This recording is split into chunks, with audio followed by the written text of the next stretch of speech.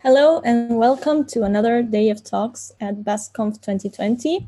Today is Julia Day, where we are going to have amazing speakers talk about this new language called Julia, which we are very excited about. Our first speaker for today is one of the co-creators of the Julia programming language. He is the co-founder and CEO of Julia Computing and co-author of the book Rebooting India. He's called Viral B. Shah. And we are very happy to have you, Viral. You're free to start sharing whenever you want.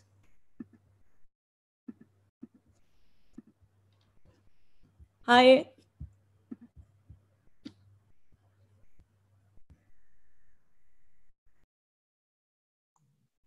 Can you hear me?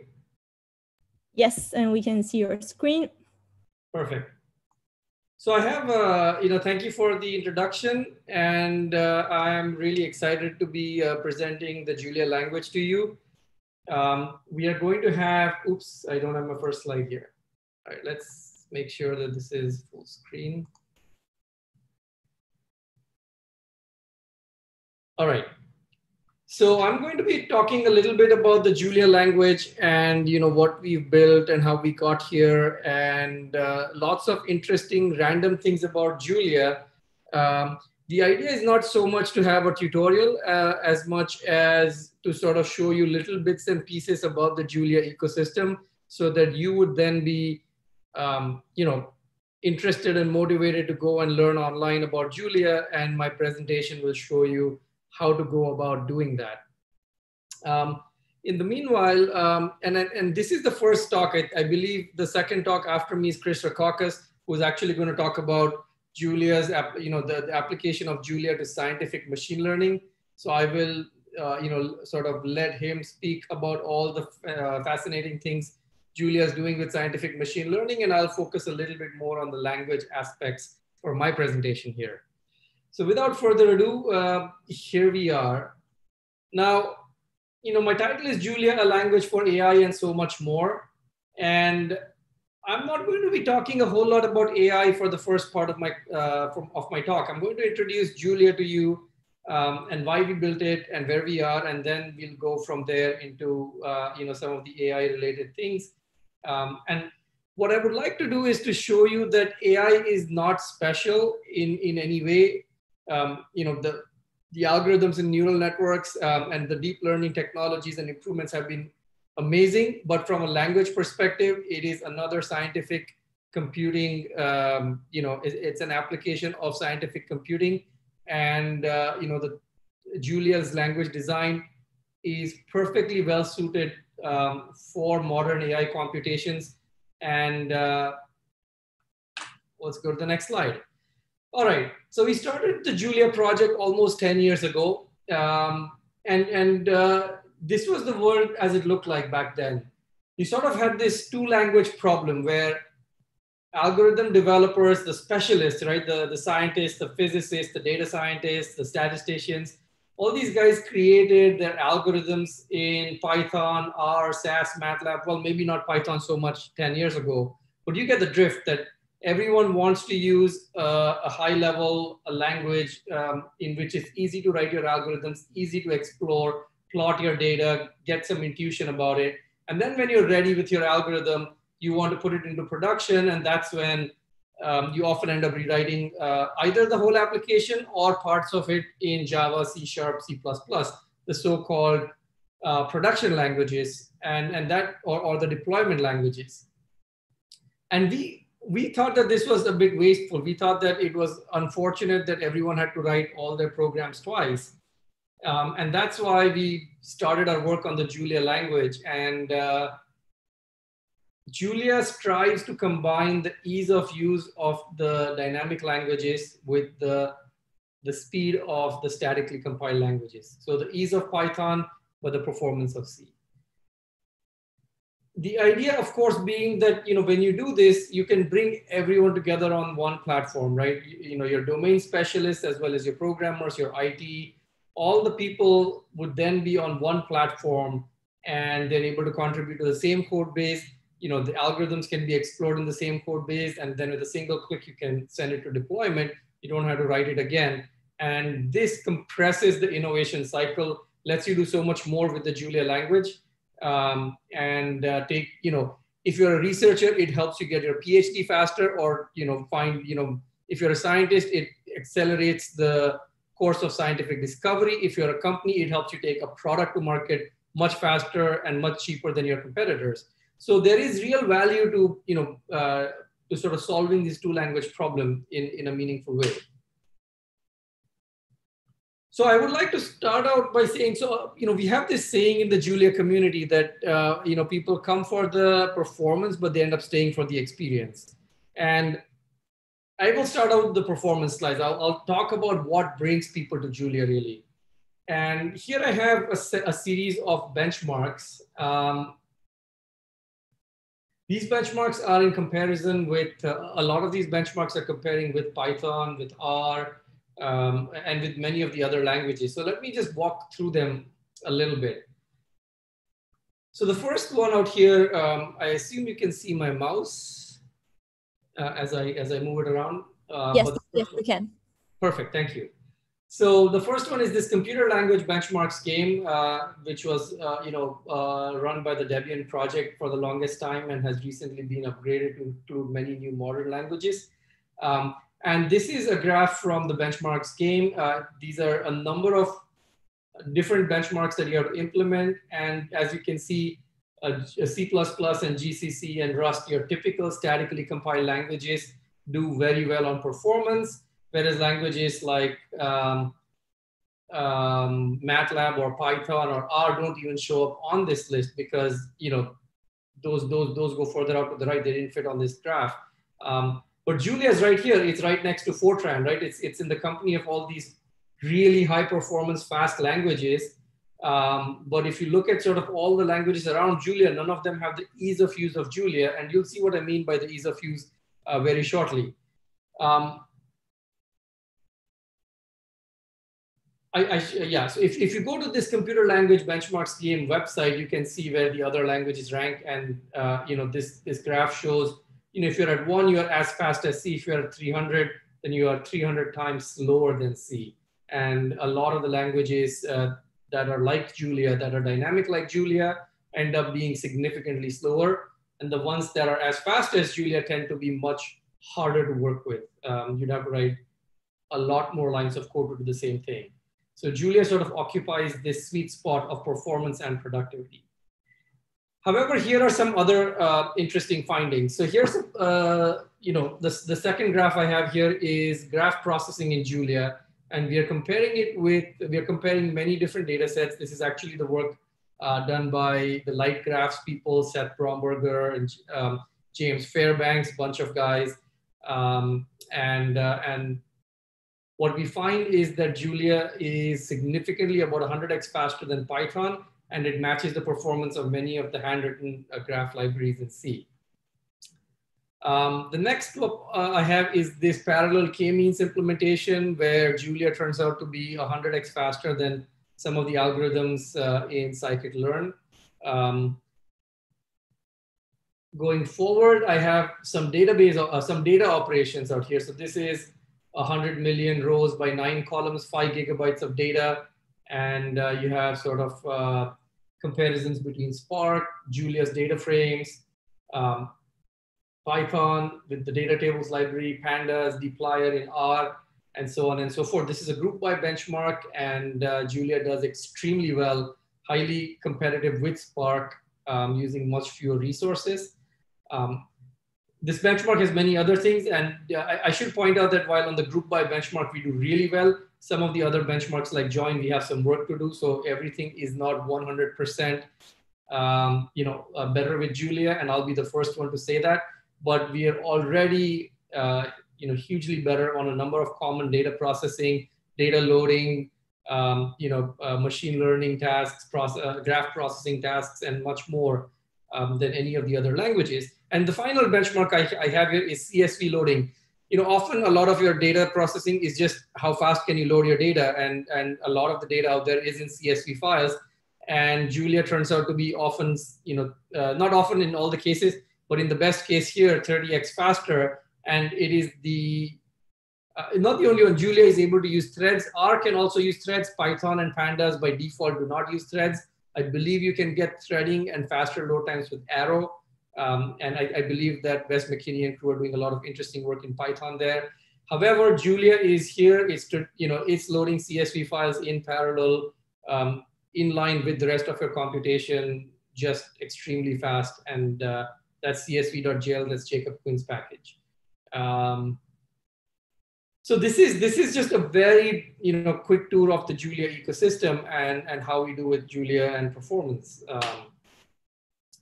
Now, one of the things I wanted to point out about Julia is that it has a fantastic package manager, and the Julia package manager is geared for full reproducibility. So what that means is that when you write your package, you get to define a project file which will include all the dependencies of your project, all the version bounds, all the good stuff. And this thing is incredibly high quality. So Julia has over 300 open source packages already. Sorry, over 3,000. Actually, we hit 4,000 today, so I should correct that. Julia has over 4,000 open source packages.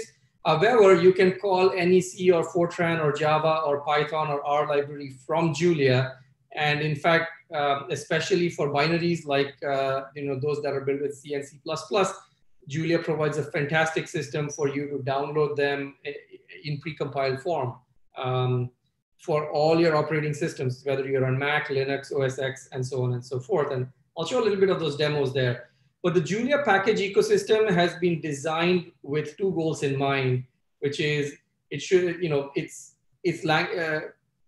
packages themselves are language agnostic in the sense that you can have binaries and dependencies and all kinds of things in them. You can have data dependencies. And the second thing is reproducibility, that you can actually go 2 years, 3 years, 4 years out from now, and you'll be able to check out the exact same version of your code along with the exact same versions of all the dependencies you needed to run it.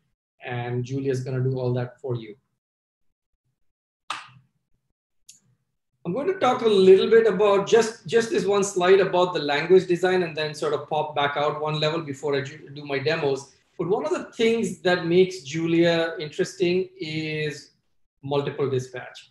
Now, a lot of people, ask, what's so great about multiple dispatch? And here's an amazing example from Chris Rackauckas, who's the speaker who's going to come after me, where we have a simple differential equation. Don't think about what this differential equation is actually doing, but it's just simulating a pendulum, right? So it's just going like a pendulum. But instead of just predicting the motion of the pendulum, we now want to, put in an error term in the measurements, right? Just because, any physical experiment, any observation, you never get perfect data. You always have error in your measurements. And what happens is in Julia, we have the differential equations.jl package for simulating the physics of this thing, of the pendulum. But we have a separate package called measurements.jl, which is how you track errors. Now, these two packages were written completely independently of each other. But it turns out that if you give measurements to the differential equations package, if you give this plus minus sign out here, right? So what it's saying is that the gravitational constant G is 9.79 meters per second squared with an error of 0.02. And similarly, the length of the pendulum has this 0.01 error in its measurement. Now we also have the measurement errors in the initial speed and angles as well. And then we give it the time span, and then we run our experiment. And what happens is, not only do you get your final answers back with the error bars, but you also get a plot with the error bars automatically. I mean, this is just incredible to see this level of composition. And this is what happens in the Julia ecosystem, that a person writes package A, another person comes and writes package B. But because of the design of the language and the collaborative nature of the ecosystem, things that were not designed to work with each other end up working very well. And a lot of this is possible due to the power of multiple dispatch. And I'm going to talk a little bit more about multiple dispatch when I do a demo, but I wanted to just demonstrate something. I wanted you guys to have a picture in your mind about what multiple dispatch is. And I personally find this to be a fantastic picture in my mind about what it can enable. a lot of people, ask who's using Julia. A lot of people come to me and say, I love Julia. I'm using it out there. But I have a friend who's using Julia in the university or in my office.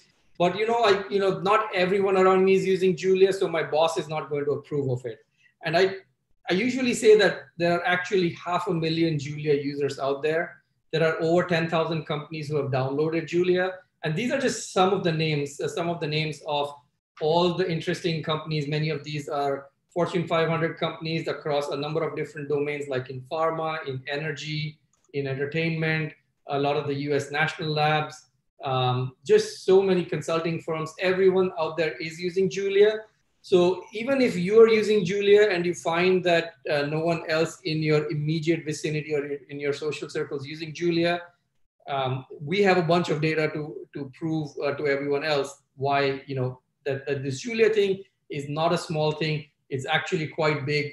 It has a very large community. The Julia discourse, for example, discourse.julialang.org, our mailing list, has over 5,000 people on it. I might even be 10,000 by now. The Julia Slack has over 5,000 people on it.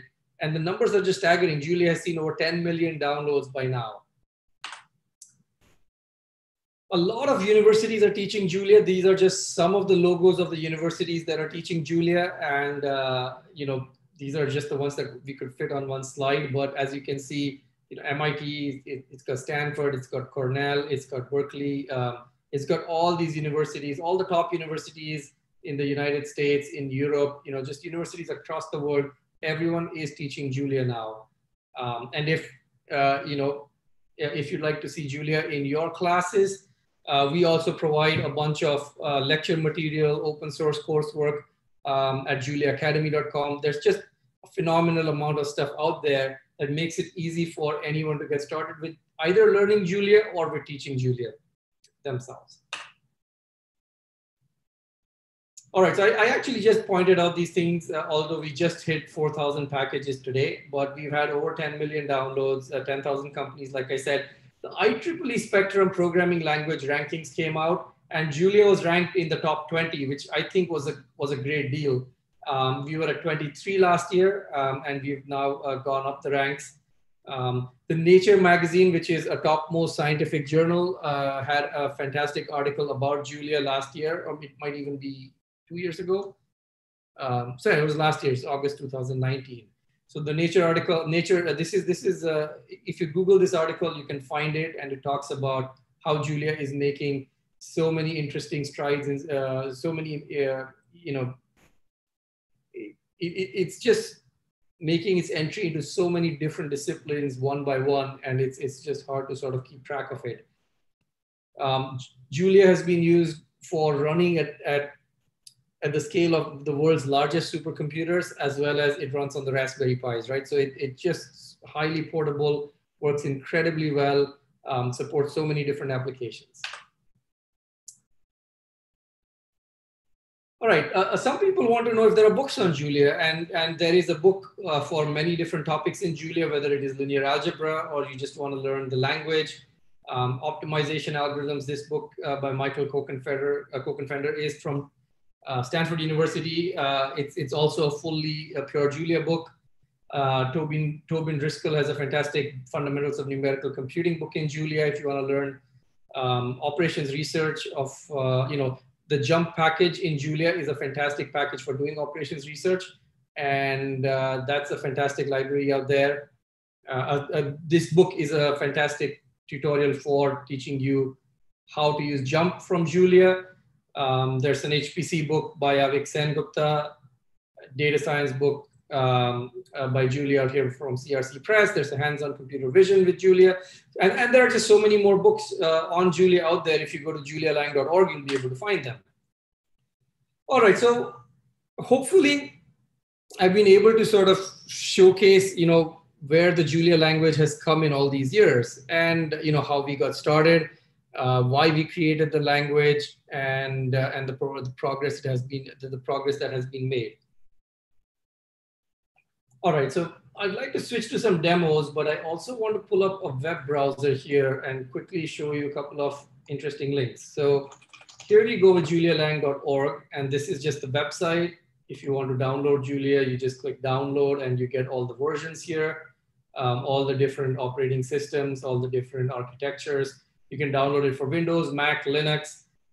It also runs on ARM, it runs on FreeBSD. It pretty much runs on everything that you care about.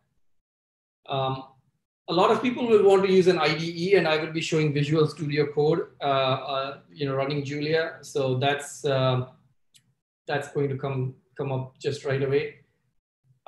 If you want to get a hold of the documentation, the Julia documentation is right here at docs.julialang.org, and we have a fascinating manual. It's incredibly well written, and it's extremely detailed.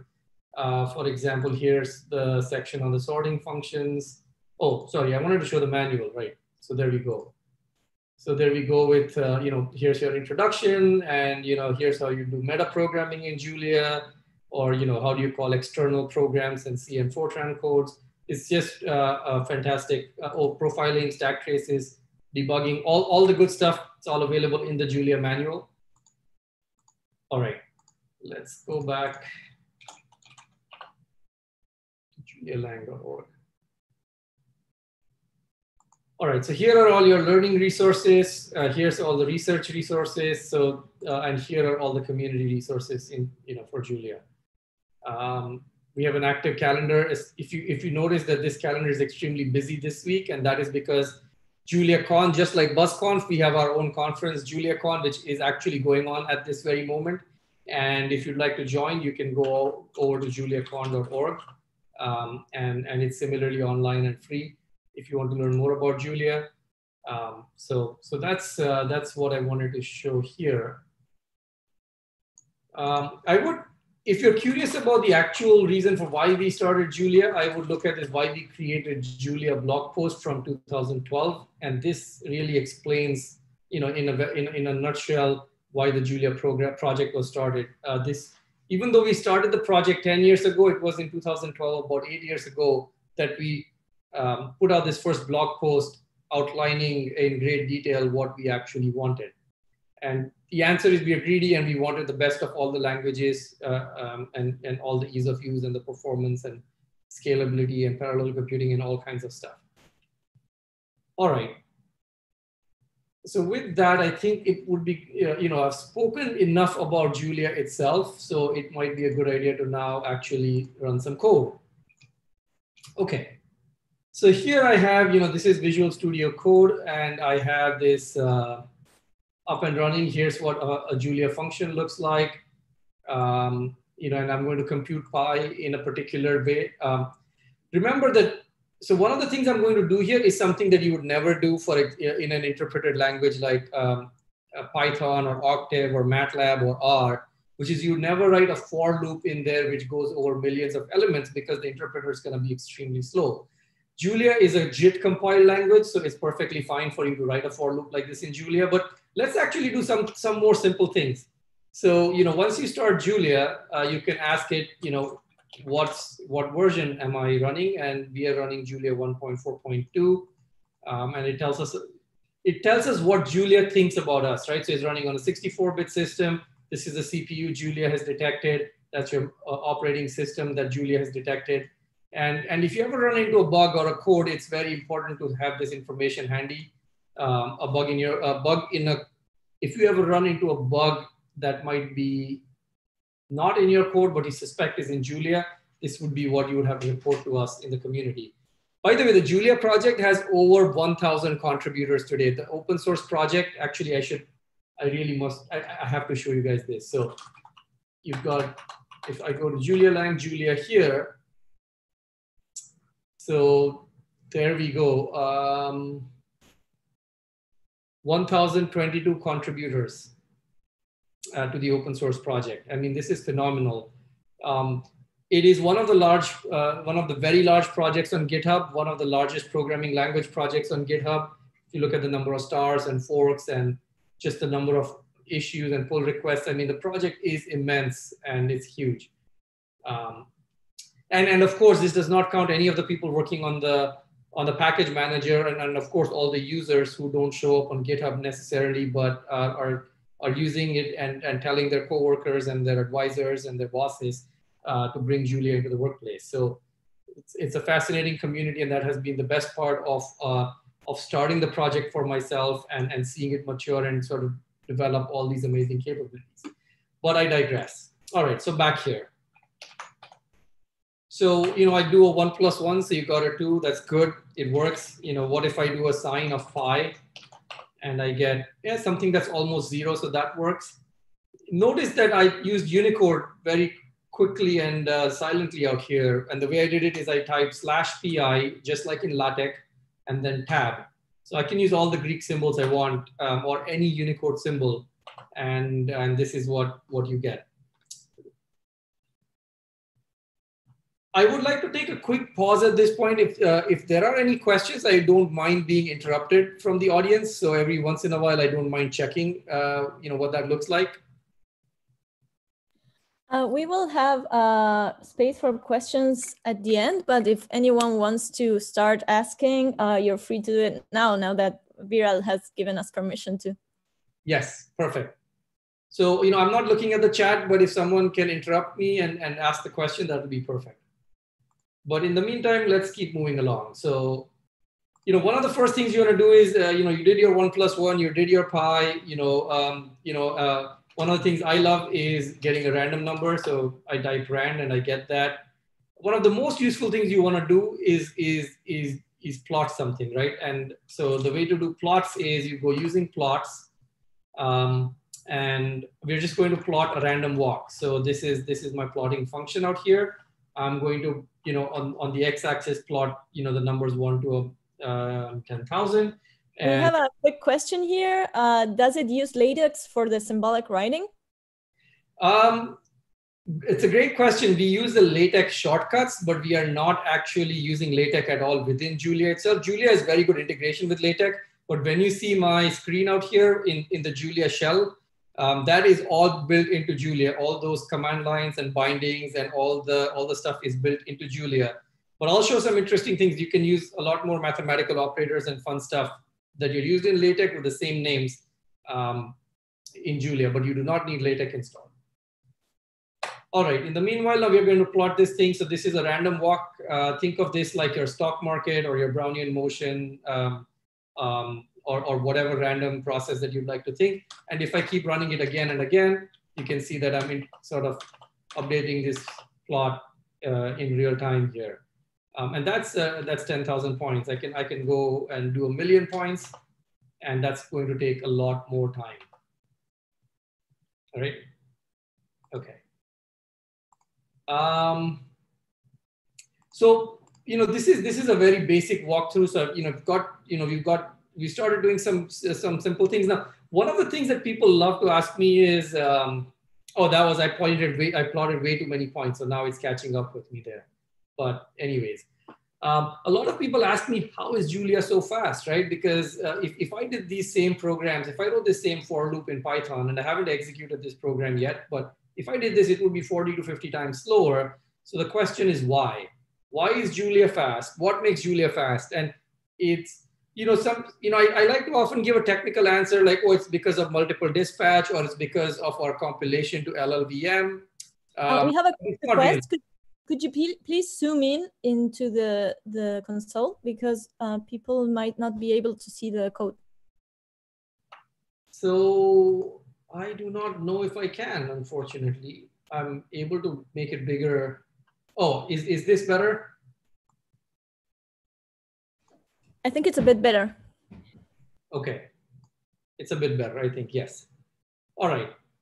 But now I'll have to scroll a bit. So that's the only downside, which is fine. All right. So, one of the things that people always ask me, like I said, is what makes Julia fast? And the answer, I always ask them that, that the Ferrari is a fast car, right? But what makes a Ferrari fast, right? I mean, couldn't you have taken a Honda Civic and put on a fast engine and remove a bunch of stuff from the car that you don't want, reduce its weight, and put some fancy fuel in it? And is it going to run fast? No, it's not going to happen. The reason a Ferrari runs fast is because it was designed to be fast, which means that every design decision was made with an eye towards performance.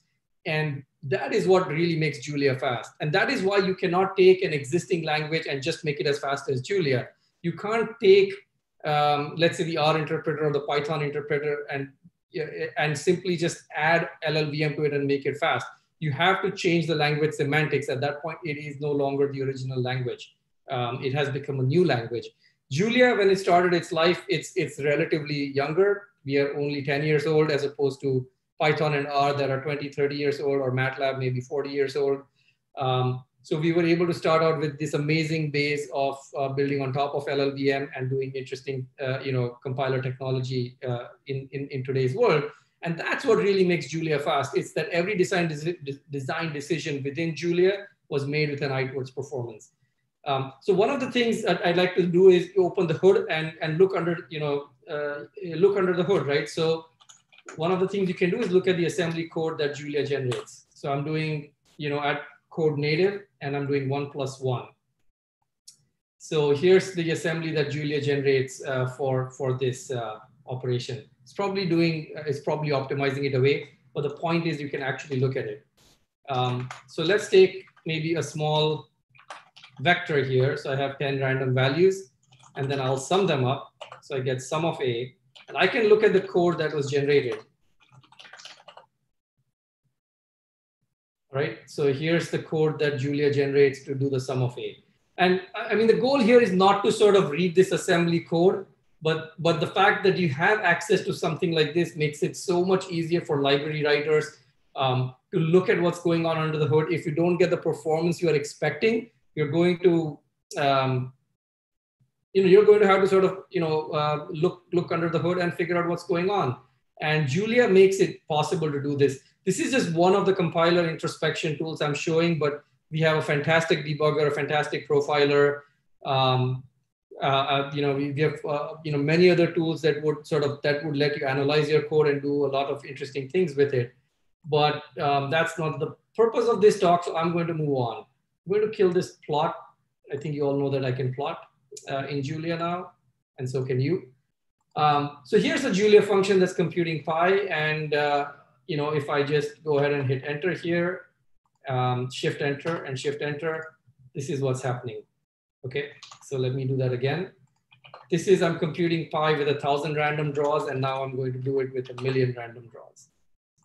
So notice that, it was able to do that in a fraction of a second. And, when I gave it 1,000,000 random draws versus 1,000, it gave me a much more accurate value of pi. We can actually compare it with the actual pi that is included within Julia itself, and minus, let's say, compute pi of 10 to the power 6. And we got that close. Turns out this Monte Carlo algorithm that does a for loop and random draws is not a great way for you to calculate pi. Oh, by the way, if I'm hovering my mouse on this rand function, I can actually see the help for that function here, which is really nice. And all of this is fully integrated using the VS Code Julia plugin. If you're interested in downloading it, you just go to julia-vscode.org, and it gives you the, it tells you how to download this plugin. All right. Now I want to talk about, I'm not going to talk about these parallel jobs yet, but I'm going to come to it very quickly. Let me do, oops, that is Slack. That's not what I want. What I want is to show you that I can run code on GPUs with the same level of effectiveness. So I have another Visual Studio session going on, but this one is actually remotely logged into a GPU computer. And now I have a simpler version of my code to calculate pi. This one is not using for loops. It's using vectorized examples, vectorized functions. So I'm using the Julia map function. Here I have an anonymous function. And I'm just going to sort of evaluate this function over the entire input range, and then just sum it up and divide it. It's a very simple formula. And this is what I would do. So if I wanted to run this on the CPU, this is what I would do. And I'm going to put it here and go like that. Okay. So, okay. let me do this again. So I just pasted this code right here, and this is kind of running on the CPU. Now I want to use GPUs. So all I do is I add CUDA to my program. So I say using CUDA, and then I go, instead of giving it 1:n, which is a range on a CPU, I'm now going to give it a GPU. So if I say type of X, this is now a CU array. It's a CUDA array, as opposed to type of Y, which was a unit range on the CPU. And now I go PyCalc of Y. So note that it's the same code. I'm calling this same exact function. There is no change in my code, and I'm now able to run it on the GPU. I can, oh, by the way, I can switch to the shell by pressing the semicolon button. And if I go NVIDIA SMI, I can see what GPUs I have, and so on and so forth. And then this was my GPU, and this was my CPU. As you can see, they're sort of slightly different, just very, very tiny bit. But this is what it is. So here we have Julia running on the GPU. All right. Now with this, I'd like to go back to my presentation. So how does all of this come back to AI? You might be wondering. I have shown you some language, I've shown you syntax, I've shown you high performance, I've shown you GPUs. The message that you have to take home is you do not need to write C++ to get high performance in Julia to run in parallel, to run on GPUs. You can write code at a very high level and get it to run on GPUs. And that is precisely what you need for your AI algorithms. Yann LeCun has very famously pointed out that deep learning has outlived its usefulness as a buzz phrase, long live differentiable programming. And many luminaries in the field have talked about the need for having new programming languages for AI. Chris Rackauckas is actually going to talk a lot more about the in-depth language features. So I'm going to move along a little bit faster here. So here's a Google.ai head, Jeff Dean, on Julia. He talked about how Julia runs on TPUs, and that's fantastic for fast and easily expressible ML computations.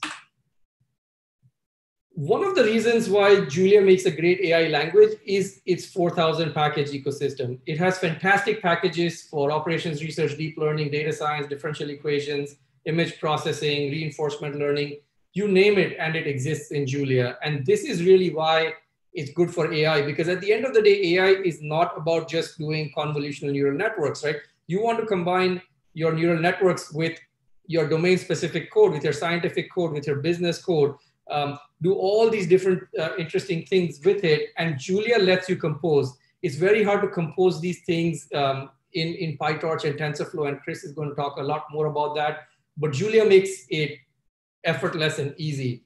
You do not need to do, so for example, if you need to load a data set in Julia for your AI calculations, you just go and load your data using the CSV reader or an image reader that is generic and that works for the rest of the language. You don't have to do anything special, for example.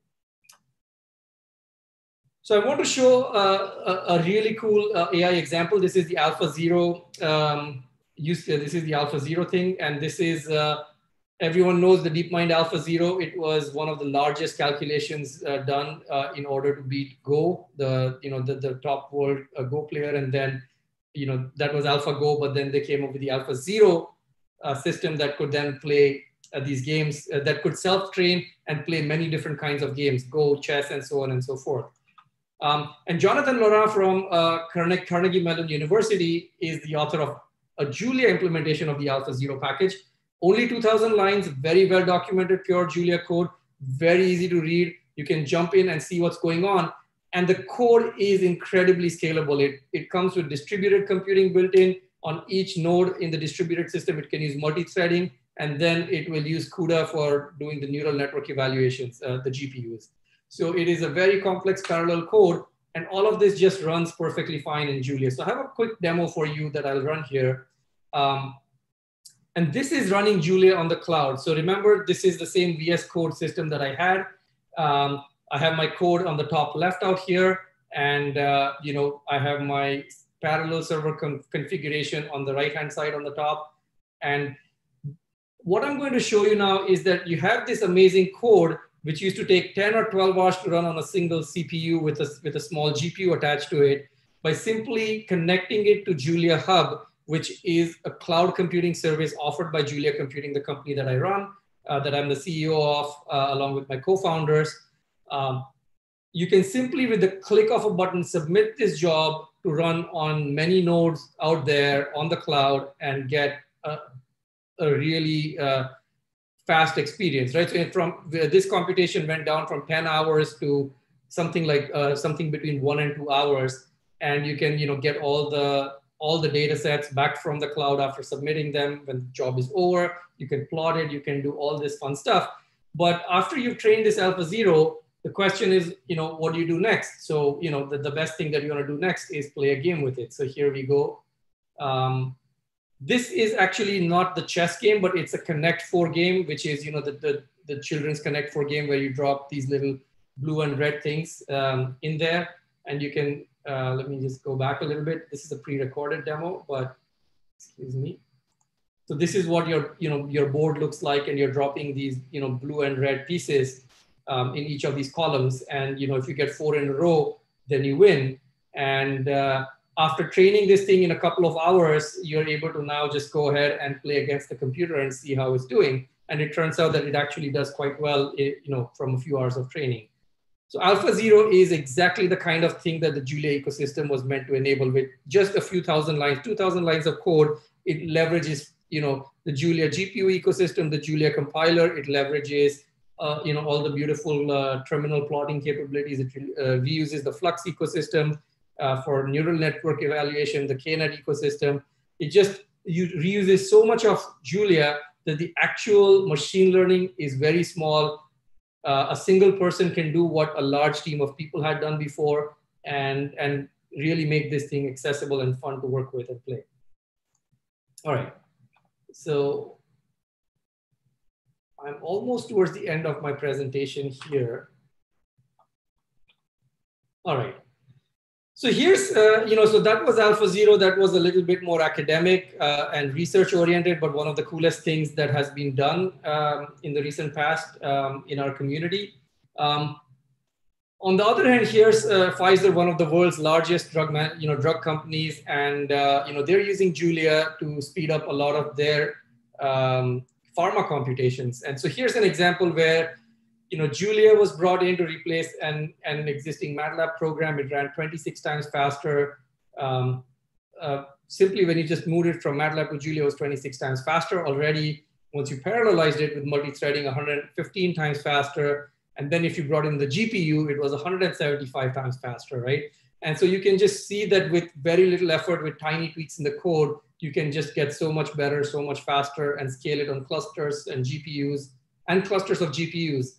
And this is incredible for the process of drug development and the savings that it leads to. We are working very closely with one of our partners, Pumas.ai, which is building all these amazing pharma tools in the field of personalized medicine. I already mentioned JuliaCon. So JuliaCon is going on. Tomorrow is the last day of the conference. It's free, so please do come and check it out and hang out with our community on the Discord channel and try it out. And that is my last slide. So, this is my commercial slide here that, we run a company that supports the open source Julia development and supports the commercial users of Julia through our products. We offer support. We offer, Julia Share, which is our support product, Julia Team for collaboration, Julia Run for scaling and deployment, which I actually showed a very tiny demo of in the AlphaZero. And if you want to learn Julia, you can go to juliaacademy.com. It's completely free. A lot of companies are using Julia. Many of them are our customers. And please join the community. Please join the fun. And we are here to help.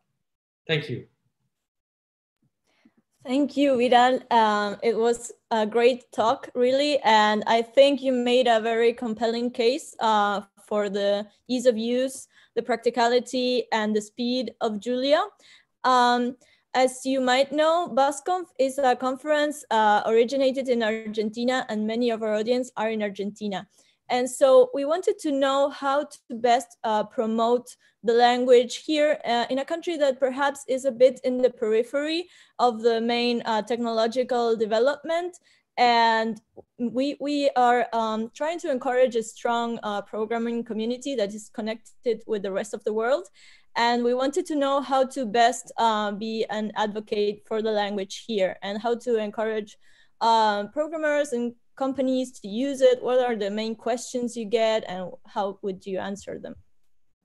Yeah, no, that's a fantastic question, right? And I'm thrilled to see that there is sort of this interest in taking Julia into newer geographies.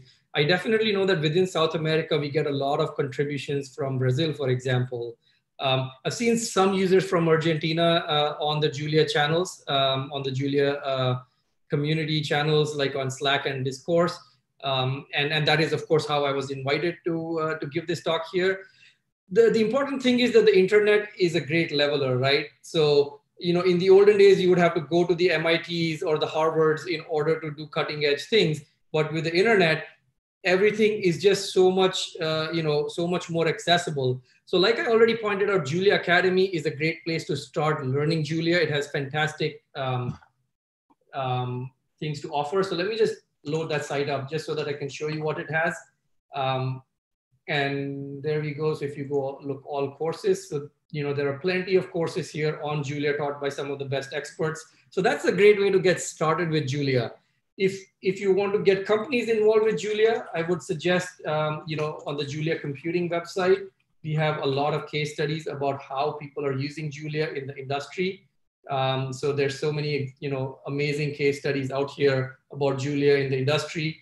And that's another good resource to point out. But fundamentally, the community is open source. So just come join on Discourse, say hi, download it, try it out, and just join the community, ask questions to get help. And once you learn a little bit more, help the others. And that's how the community is grown. I think virtual hackathons, in the non-pandemic times, we would have had a physical hackathon, but in the pandemic times, probably a virtual hackathon is something that would be worth doing. Colleges should start teaching Julia, but I know that that's easier said than done. I think the best way for us to get started building a community is from the grassroots, is individual open source users and contributors going out there, learning, trying it out, and doing what I did, but doing some of these tutorials in the local language, because that will be the way to sort of, get it going. I hope that helps. Great. Yes.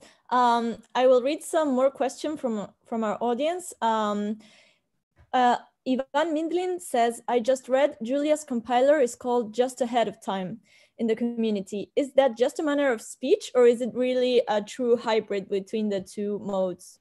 Yes. It is actually a true hybrid, because Julia, I think you were you're paying attention when I said it's a JIT compiler, but you're absolutely right. It's actually a JAOT compiler. And what happens is that when I first press enter in the Julia terminal, that program is going to get compiled down to native code, and then that code is executed.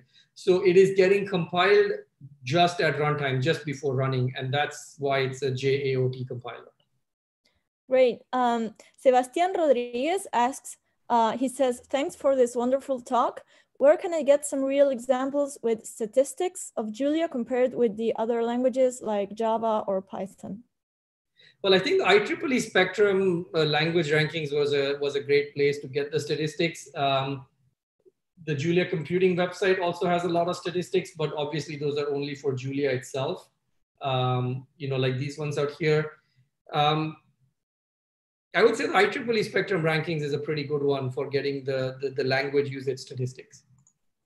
Okay, great. Another question is, where do you see Julia in 5 years? And I think this is a tricky one, but what are your plans, and how do you also plan to stay ahead of the other languages? Because it's not a race that perhaps you win and that's it, but it has to be continually evolving.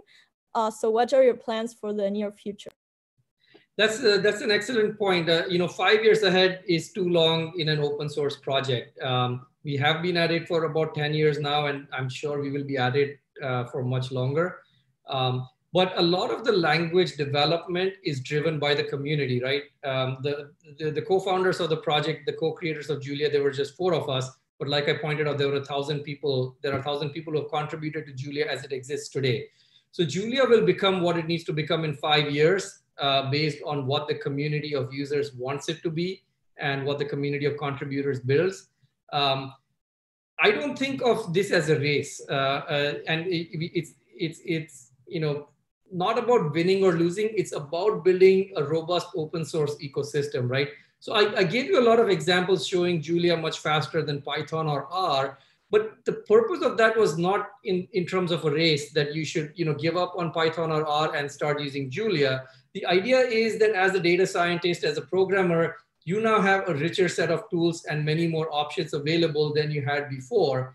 And Julia can do some things that Python or R could not do. And it interoperates with these languages. So think of it as another tool in your toolbox, rather than sort of throwing away your old tools and having a new tool. And Julia can already do lots of things that existing tools could not do. But if you had to pick on one thing that we are working on aggressively right now, it's automatic differentiation. So that's a major compiler language capability that we are adding to Julia over the next few months. We've been at it for a while, but we've really started sort of preparing the compiler for doing that. There are fantastic talks at JuliaCon if you're interested more in it. But we really believe in this idea of differentiable programming, and that any user-written code should be just straightforward to differentiate and run on the GPU and get performance on. Some of the other things I imagine we'll see over the next few years is, while Julia is already much better at parallel computing than many other languages, I expect that support will get even better, and you'd be able to run Julia on, today running Julia on thousands, tens of thousands of cores is straightforward, but millions, tens of millions of cores, if people want to do that. That was a great answer. And one of the points you make is that Julia will go wherever the community leads it. And so I was wondering, how do you get that community to be involved, and how do you nurture it to keep people continue to be interested in evolving the language? So that's a great question. So nurturing the Julia community has been something that many of us who started the project and many of us who are core contributors to Julia spend a lot of time doing. You'll see us hanging out on Discourse and Slack and interacting with the users a fair bit. The Julia language naturally evolves. So one of the things that we've done is made the Julia language, the compiler, and all the underlying tooling be extremely modular and replaceable. So for example, you can come in and add passes to the Julia compiler in user space, without rewriting the compiler or the code. You can come and inject new passes into the compiler. You have, we have meta programming, so you can create domain-specific languages in Julia so that you can do, you can tailor it to, the problem or the class of problems you are trying to solve. So we have worked extremely hard over the last few years to make the Julia language as small as possible so that innovation can happen on top of this small core. However, the small core itself is evolving and getting better and getting a lot of new features. We are just releasing Julia 1.5, and you'll see an amazing number of new capabilities coming in there. But then on top of it, you should be able to, so let me give you an example. All the GPU capabilities that I just showed, those GPU capabilities are completely implemented outside of Julia in the CUDA.jl package. The GPU compiler is not part of the Julia compiler at all. It's an add-on package. So when you install Julia, you can add the CUDA.jl package, and that's how the GPU compilation capabilities come on. And this is how I believe that the community is going to grow, and we have a scalable model, right? With the package ecosystem, with the binary builder, with all these things. The model is scalable, and we are very, very keen on promoting diversity and inclusion in our community. We have a very strict community code of conduct, and we really try to engage with the community and drive a positive tone of discourse, and a very collaborative one. And some of the people you'll see in the community are, a lot of them are professors at some of the top universities around the world. A lot of the contributors are experts in their field who have been doing things for, years and years together, but you'll also see a lot of new talent come in. Oh, I should point out that one of the ways to get involved with Julia is the Google Summer of Code and the Major League Hacking kind of things. If you're a student, that's one way to get, connected to the community and spend a summer doing things and being mentored, and then, going ahead and becoming a mentor yourself in the future. What are those resources called? Google Summer of Code and the other one? Major League Hacking, MLH. A lot of these resources are on the community page on the Julia website. Okay, great. So another question from our audience is, does Flux use tensor cores in the GPU?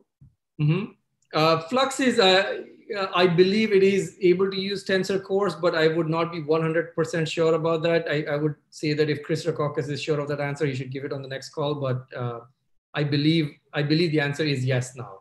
It was definitely not true about a year and a half ago. Okay, great. And lastly, I wanted to ask you, you showed us some exciting examples of the use of Julia in the field of health. I wanted to ask you about more examples that you might be able to give us about. I'm sure people contact you all the time saying, I'm using Julia to do this or that. And could you please explain or tell us the story of one particular use case? I think I'm practically out of time on that, but luckily the next talk is going to be exactly that. It's going to be a deep dive into some of the applications that, so I would just say stay tuned and it's coming. Okay, great. So we're going to listen to Chris Rackauckas after Viral. Thank you very much, Viral. It was a great talk, and I hope many people are excited about starting to use Julia. And okay, see you there in the Julia universe. Bye.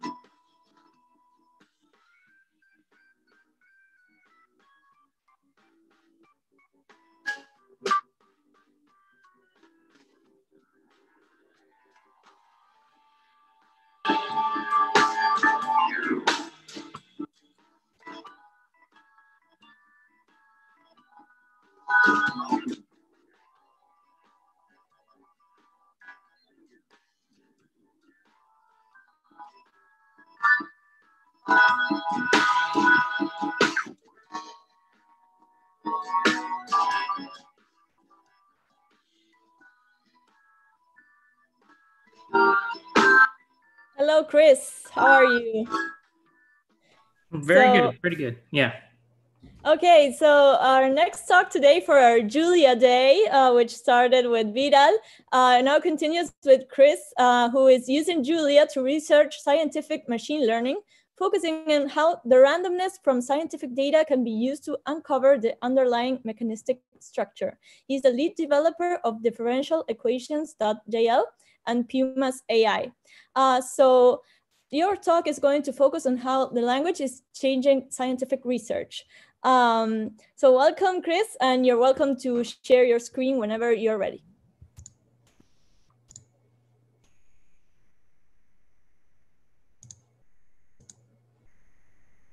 All right, so everyone sees my screen? Yes. All right, so hello, everyone. I'm Chris Rackauckas, MIT Mathematics, also a few other things. So I'm a senior research analyst in the School of Pharmacy at University of Maryland, Baltimore. And I'm also the director of scientific research at Pumas AI, which was mentioned actually in the previous talk. So what I'm going through today is the composable abstractions that are required to make scientific machine learning a discipline. And so I want to go through, first of all, what is scientific machine learning and everything. But I really want to showcase how the Julia programming language has given us a tool to be able to really build and compose software in a way that we really haven't before, and how that really opens up new opportunities for developers. So a lot of the big machine learning started in Python, right? So, everyone knows about TensorFlow, JAX, and PyTorch, right? So these big machine learning frameworks really started in Python. And so a lot of people think that, there is a advantage that is there in Python, right? So it's been there for a while. They've had these developer resources. They've had Google and Facebook involved. And so does that mean that in the future, machine learning will be happening in Python, right? And that's one of the questions that Vero was given, right? What is the future of our disciplines? What is the future of development in software and machine learning? And it might seem like, well, if Python was in the past, and so therefore there's a lot of Python packages, that might mean that Python is the future. But what I really want to make a case for is that's not the case. It's not as clear cut as you might think it is. And one way to be able to kind of see that might be what's going on, or might be an issue, is Swift for TensorFlow. Right, so Google did abandon Python as the main platform they'd be looking at for TensorFlow. And when Google wrote this down, right, they said Google's why, they wrote this down. You can search why Swift for TensorFlow. They have this whole article that describes in the final section, right, like how did they make their decision? They said in the end, it narrowed down to the technical merits of Rust, C++, Swift, and Julia. Right, so Rust and C++ were discarded due to usability concerns. Essentially, most people don't want to, have a language where you have to have a different compilation step and make files, and all these extra issues are things that they see that scientists don't want to have to handle, right? And that's one of the reasons why these interactive languages like Python became very popular. And what they ended up with was saying that they're going to go with Swift because of implementation details, and because they knew the internal compiler, right? But the other thing on the list is Julia. And so what I really want to showcase is, how we have been able to get to essentially have a competitor to, Google's brand new Swift for TensorFlow, just with a community of just handfuls of people just developing these compiler tools, right? And one of the reasons why they went with Swift is because Swift has a larger community of app developers. But what I'm going to be talking about today is specifically machine learning for science, right? So scientific machine learning. And there's a lot that we can benefit as scientists using Julia, because Julia has such a large scientific community already. So what is scientific machine learning? So scientific machine learning is a core component of artificial intelligence and a computational technology that can be trained with scientific data to augment or automate human skills, right? That's the definition that the US Department of Energy gave when this term was coined. And what it really means is that, science has so much information in it that there are two things that we need to do. One thing that we need to do is we need to utilize everything that we know about science to make AI better. But the other thing that we need to do is, everyone gets better when science advances. So how do we help the scientist work faster, right? What is the machine learning for the scientist? So that way we can discover new physics, and so that way we can, accelerate our computations. So that way we can even run climate models in a way that is, more energy efficient. Right? How do we do all this with the amazing capabilities of artificial intelligence that have been developed over the last few years? So my claim is going to be that Julia's composable abstractions override any of these historical advantages that Python or some of these older languages might have for scientific machine learning. Right? I'm going to show you how there's the ways that things have to interplay to be able to build a fully working scientific computing ecosystem that is composable with machine learning libraries is going to have an advantage for Julia over even things that have had libraries built in the past. Now, why would that be the case?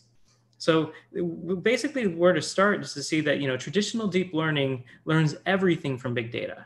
Right. So the way that you normally think about AI is you go, okay, I have my sets of billions of images. I have every single image of dogs on the internet. There's billions and billions and billions of them. I'm going to just run this through my neural networks, and I'm going to run this training mechanism. And if I train on enough data, this thing will work well. Well, that form of deep learning works really great for some problems, right? It works really great for learning language translation because there's just so much on the internet. It works great for some problems like image processing because there's just so many images on the internet. Now think about something like CERN though, right? The Large Hadron Collider was able to run a bunch of experiments, but couldn't run millions of experiments, can't run billions of experiments. You can't get that data to be able to train a gigantic neural network just by running the LHC as much as possible, because it already cost billions, what was it, like $35 billion to be able to build the thing to be able to run as many experiments as it did. And so you can't just scale up your data generation for science. You can't just build 10,000 Hubble telescopes to be able to feed this data mechanism that traditional deep learning has been, right? So I'm calling it traditional deep learning because we're already 10 years since ImageNet, right? So this has been now the way of the past. We now need to start looking at problems where we can't just throw more data at the problem, right? And these problems where you can't throw more data at the problem is this big science. It's this expensive world where we can get 30 experiments and we need to learn how everything works from that. And how do we change the way that we're doing artificial intelligence so that way we can make use of it in this discipline, which is required for climate modeling, for pharmacology, and all these areas where you can't just run you can't run a clinical trial to be able to get training data on 1 million people before you know whether a drug is going to work, right? So how do you do this? And so what we really need to do is we need to not have the machine learning mechanism learn everything, right? It can't learn everything from data. We need to find some way to be able to put scientific knowledge into our machine learning. And what might that look like, right? So first, let's try to figure out what scientific knowledge actually is, so that way we can then change around our machine learning framework. So scientific knowledge is physical laws, right? So you can cite things like, Einstein's equations, or approximation of that being Newton's equations, right? You can There's all these laws that we know about for how different biological organisms work. We know that protein X binds with protein Y. We know the canonical Wnt pathways. We know a lot of information about different scientific processes. And this is what we have, right? We all this scientific knowledge is in, these laws that we know, like the ideal gas law works, right? It's an approximation, but that works as approximately to, and as you get further and further in physics classes, you just learn more and more of these laws. And this is what we need to populate our artificial intelligence to start with. And the scientific knowledge, it's not the way that you represent these laws is through models, right? So you have these models of how, the climate works, models of how weather works. We have all these models of how, on the right, I even show a biological signaling network. So, we know a lot about how the Wnt signal binds to the fizzled, which binds to beta carotene. We have people have really mapped out how so many different scientific processes work. And these models for what is connecting to what never connects to each other, which chemicals interact, which chemicals can't interact, all these models for how different processes work is our combination of our scientific knowledge. And now the way that models become something that is predictive, right? The hard part in science is bringing these scientific models to mathematical equations. So you might know things like, fluid dynamics or these physical phenomena are written down in terms of things like partial differential equations, where you can know that, this term is diffusion, this term is advection. So if I have, I know that I can't lose mass when I'm as a river's flowing. And so there has to be mass conservation laws inside of my equations, and you can prove that you need certain terms here and there and here and there. And then once you have these mathematical equations, you can sit down, you can write a computer that simulates them, and this gives us, all these climate models. This gives us all of our pharmacology models. You might not know as much about biological modeling. So there's a lot of biological modeling, biopharmacological modeling, like it's shown on the top right, where it's these equations are how the chemical reactions within biological organisms interact, right? So you can take images of these. So you can tag things with GFP, like I show here, to be able to see which proteins localize and which ones don't localize. And so after hundreds of experiments that people do, like they gather all these images and you can put it together and you can find out, this protein binds with this one binds with this one, so these things are interacting, these are not interacting. And you can build up these equations that are mimicking the chemical reactions within a biological organism. And then you can start to ask questions like, if I was to reduce the rate of this reaction, how would the brain develop differently? Would I be able to, remove Alzheimer's without increasing someone's blood pressure? All these things are now being able to be assessed by these equations that we're able to pull from thousands and thousands of experiments of, taking these random pictures of different pieces of, zebrafish brains and really pull this knowledge together. Right, so scientific knowledge, when we boil it down, has become all about these mathematical equations, right? Which is why, someone like me in a mathematics department is looking at science through this lens. Now, machine learning, right? I mentioned that machine learning needs billions and billions of data sets.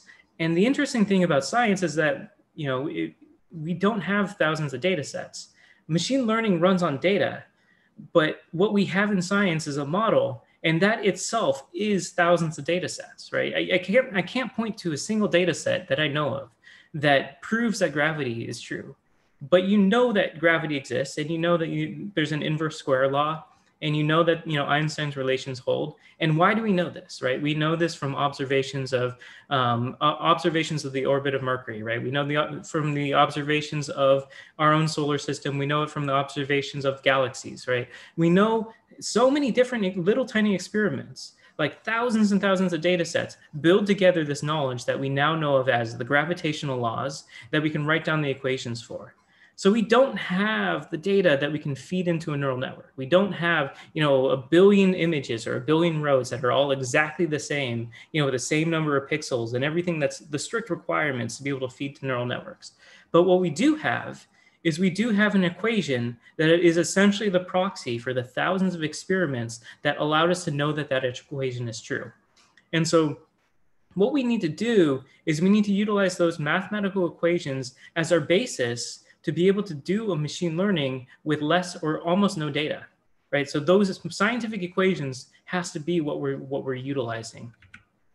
And so how can we incorporate scientific models as prior knowledge into AI? Well, this is the act of scientific machine learning by utilizing these mathematical models as a form of data, as a form of prior knowledge. So in order to understand a little bit about why this works, right? So this is not going to be like a very technical talk. I'm just going to, kind of give a high level overview of how scientific machine learning works to be able to then start to focus on the software aspects of it. But what I do want to understand or make sure everyone understands is why does machine learning work? And just enough to be able to understand how we can then augment it with science. So let's take one step back and just ask the question, why is machine learning working in the first place?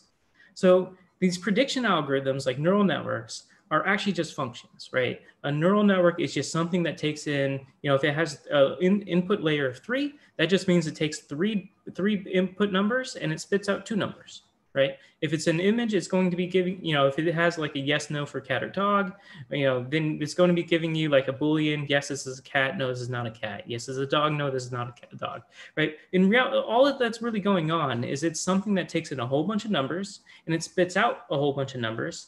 And so it's just a function, right? It's any function like you would have written down in a mathematics course when you're in your 4th grade. And what you do with machine learning is you really just figure out there's just a bunch of little knobs in there. And you just have to figure out how to push these knobs around such that the inputs give you the outputs that you were expecting. That's really all that a neural network is. It is a function that has enough knobs in there. And the universal approximation theorem, right, this fancy thing that people have been able to prove is just that a neural network with enough layers, so, deep enough, large enough, is able to approximate any function. So if you have a big enough neural network and if you have enough data, you can have that neural network do any input to output behavior that you want.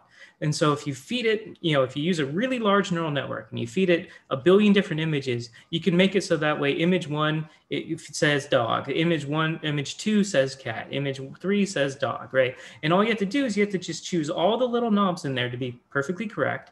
And it will give you that output. And what this universal approximation theorem gives you is it says there exists a way to be able to tweak the knob such that that will be true, right? So this is really the key to machine learning. The fact that a neural network is something that is a universal function approximator. A neural network is something that can have any possible input-output behavior. And that's why it's been so useful for data science.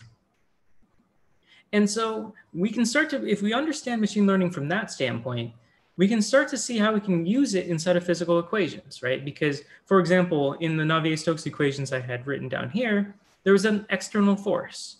And you might ask, well, what is the external force? Well, if you're in a climate model, that external forcing could be due to things like CO2 entering the atmosphere. It can be due to injecting something into a biological system. There are external forces that can happen, and you might not actually know what that function is.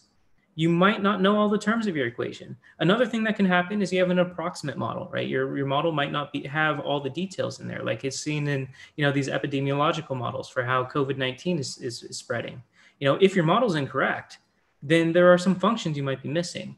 And you can always kind of figure out what those missing functions are. You can represent them with neural networks. So now you don't have a world of AI, which is doing image processing, and in a world of science where gravity, right? Now you have gravity with missing terms like dark energy, where those can be represented and discovered with neural networks. And this is really what we're getting to with scientific machine learning. So this right here is the universal differential equation, which is augmenting these scientific models, these differential equations, with universal function approximators. And this technique, it seems to be very powerful, right? It's only been going on for about a year now.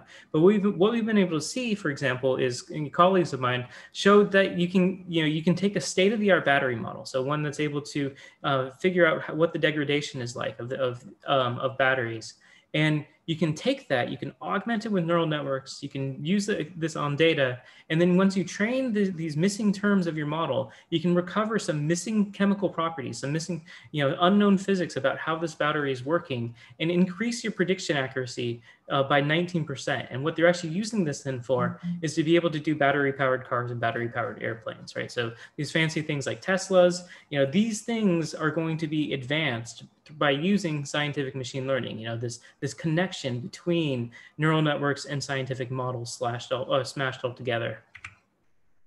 And another thing that we're seeing is, we can actually discover entirely new forms of physics. Like we can get rid of a physicist having to spend years and years of research by utilizing this technique. And so one of my students was actually looking at this problem of, droplet physics. So basically the problem is, when you have a droplet, how exactly do things spread, right? This is really good to know for something like COVID-19, where, these droplets are causing, spread of moisture that could essentially be that could cause infections. So all these properties of like whether a mask should work or not comes down to whether we know how droplet physics works. And surprisingly, this is not something that we know too much information about right now.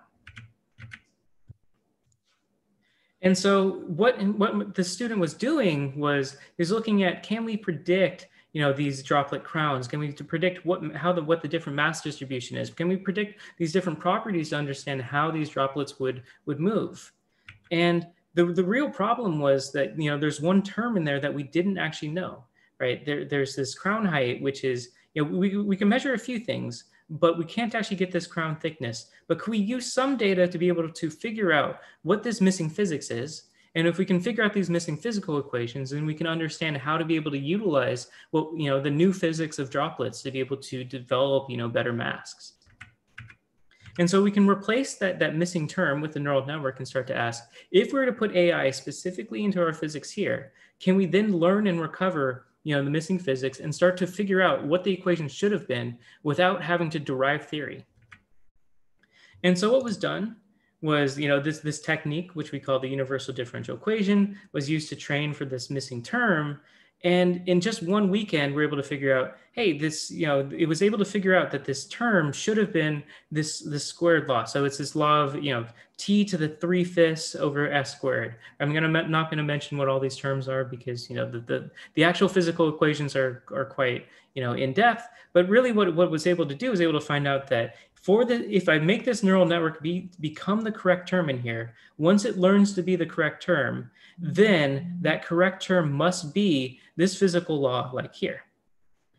And now you might notice that, the neural network is actually incorrect here, but the neural network was not incorrect here. Instead, what was incorrect was the theory. The theory, in order to actually do the derivation, what Raj had to do was he had to make a few assumptions, what happens when s is very, very small. And so those assumptions were true when s is around 1. And what this actually finds out is the neural network learns what the correct theory should be in the place where the theory was derived for, but then in the place where we can get measurements of the true droplet physics beyond where the theory is supposed to be predicting, then the neural network was able to predict a new theory, which we still don't know how to derive.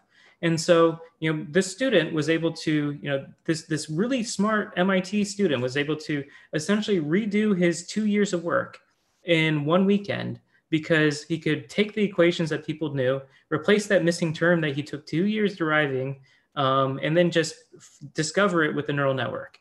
And that's really the key behind what's going on here, right? Mixing the two is now allowing these physicists to be able to accelerate the way that they're working. And that itself means that we're accelerating the scientific discovery process. And so scientific machine learning can be used to learn missing physics, right? It can be used to learn physics that we did not know about. But another way it's being used is it can approximate physics. It can find new ways to be able to speed up our computations by giving us cheaper ways to be able to simulate, because we can have smaller models just be as accurate as the large one, as the full model. And one place where this is being used is in climate parameterizations. So climate models, their starting point is this fluid dynamics equation, which is this Navier-Stokes, this really large partial differential equation. And it's pretty much impossible to solve, the Navier-Stokes on the full Earth. So no one even tries to do that. Instead, what people do is you do these theoretical derivations where you say, if water doesn't really condense, so I make an assumption here. If I assume that the temperature of the Earth is always around 25 degrees Celsius, and if I assume the gravity is the same all around, you make a bunch of assumptions, and then you say, under these assumptions, then the temperature in the z-axis going up and down on the ocean can be written down by this much simpler equation. And then this is the equation that people actually utilize in the climate model. And it works quite well. But there are a lot of inaccuracies that we know about that are introduced by this approximation process. And so there's actually, if you ask, a climate scientist about these equations, they can actually point to it and say, this term right here is the term that we have the most uncertainty from.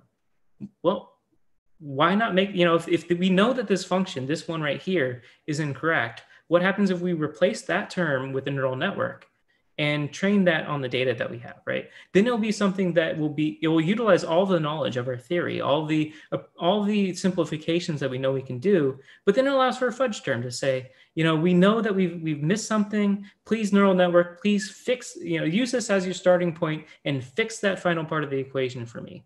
And this is what we're seeing gives you not only accelerated simulations, right? We're not just using the accelerated form, but now we're able to make that accelerated form a lot more accurate. And this is how we're getting to this new generation of climate models, like we're seeing built purely in Julia. This Caltech and MIT is in this collaboration.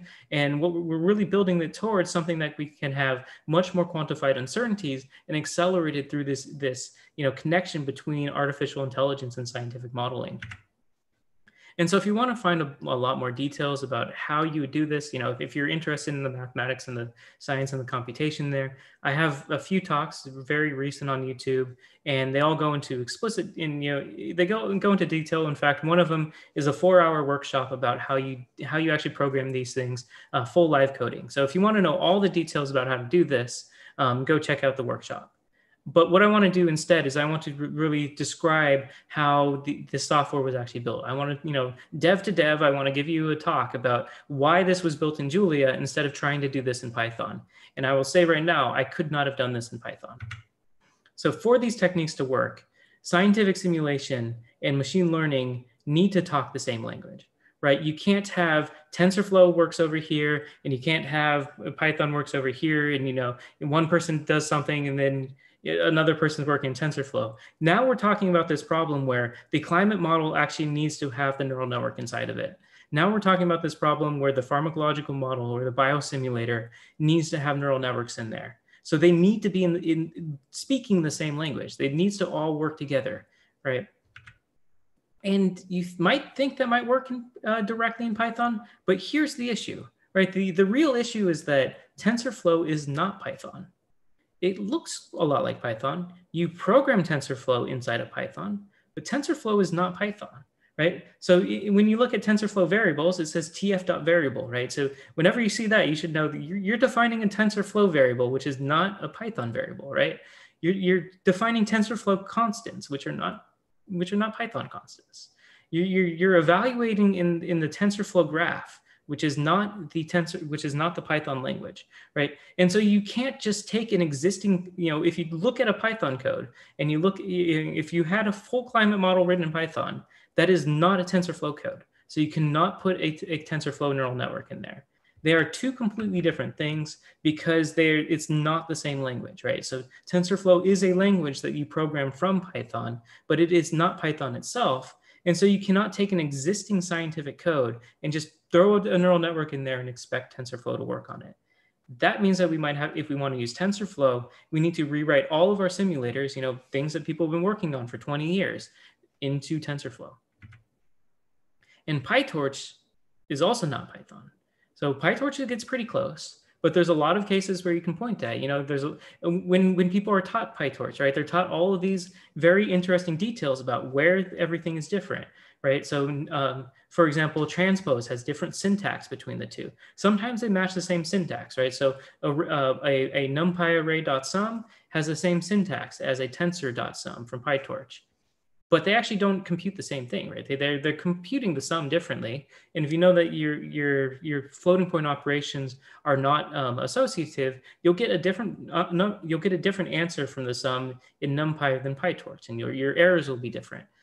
Sometimes when some of these values, you might have a sum. Well, the sum in NumPy will return a number, whereas a sum in PyTorch will return a 1-by-1 array. Right, so there's all these semantic differences, and so if you try to put a PyTorch neural network inside of an existing Python code, even if it's using things like NumPy, very standard tools, it won't just work. And in fact, it not only will it not just work, but PyTorch doesn't even implement the full NumPy. right? There are some operations like determinate, which are not natively supported yet. So it's not the same, like it's close, but it's not the same language. And it means that anytime that you want to be able to take a scientific code and be able to use neural networks inside of it, you need to rewrite it, right? You basically need to start from scratch.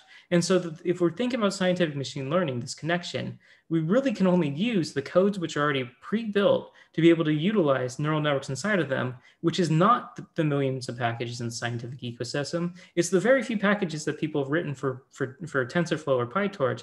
And it's the even smaller bit of them, which were not for machine learning, but for scientific models instead. And so the difference can be subtle, right? It can be a matter of correctness and performance, right? So Python is an imperative language. TensorFlow is a declarative language. So they have different language semantics. In one, you can control memory representations. In another, it takes it for you and it distributes things for you. And the sums can be in different orders, so they can compute different values. This is something that you have to be very careful about. So you can't just take an existing code and expect this to happen, because they are, if you put the numbers in there, you'll see that you get different values. And if you try to just slam things together, you'll get these compiler errors. And so this is really a key issue. If you can't just reuse your existing package, then we're losing one of the main things that we had before with Python, right?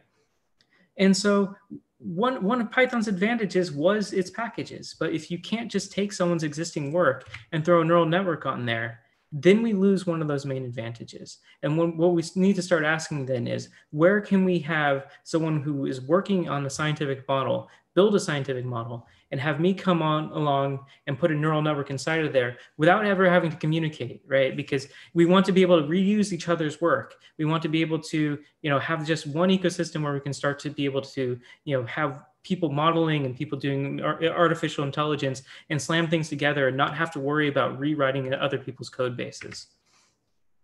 And so because we can't just reuse all this old Python software, I think it gives us a good reason to reevaluate our choice of language, right? If some people are going to have to start from scratch anyways, what is the least from scratch we can do, or what is the most advantage we can get in this area? And so one option that you can go with is you can create a domain-specific language.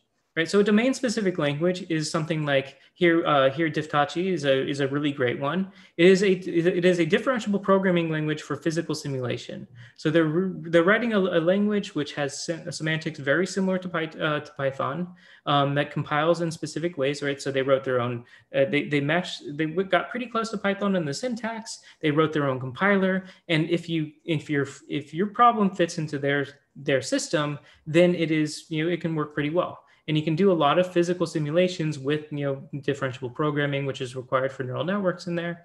You can do a lot of that with Difftachi on the types of problems they've demonstrated. So you have full control if you want to have a domain-specific language.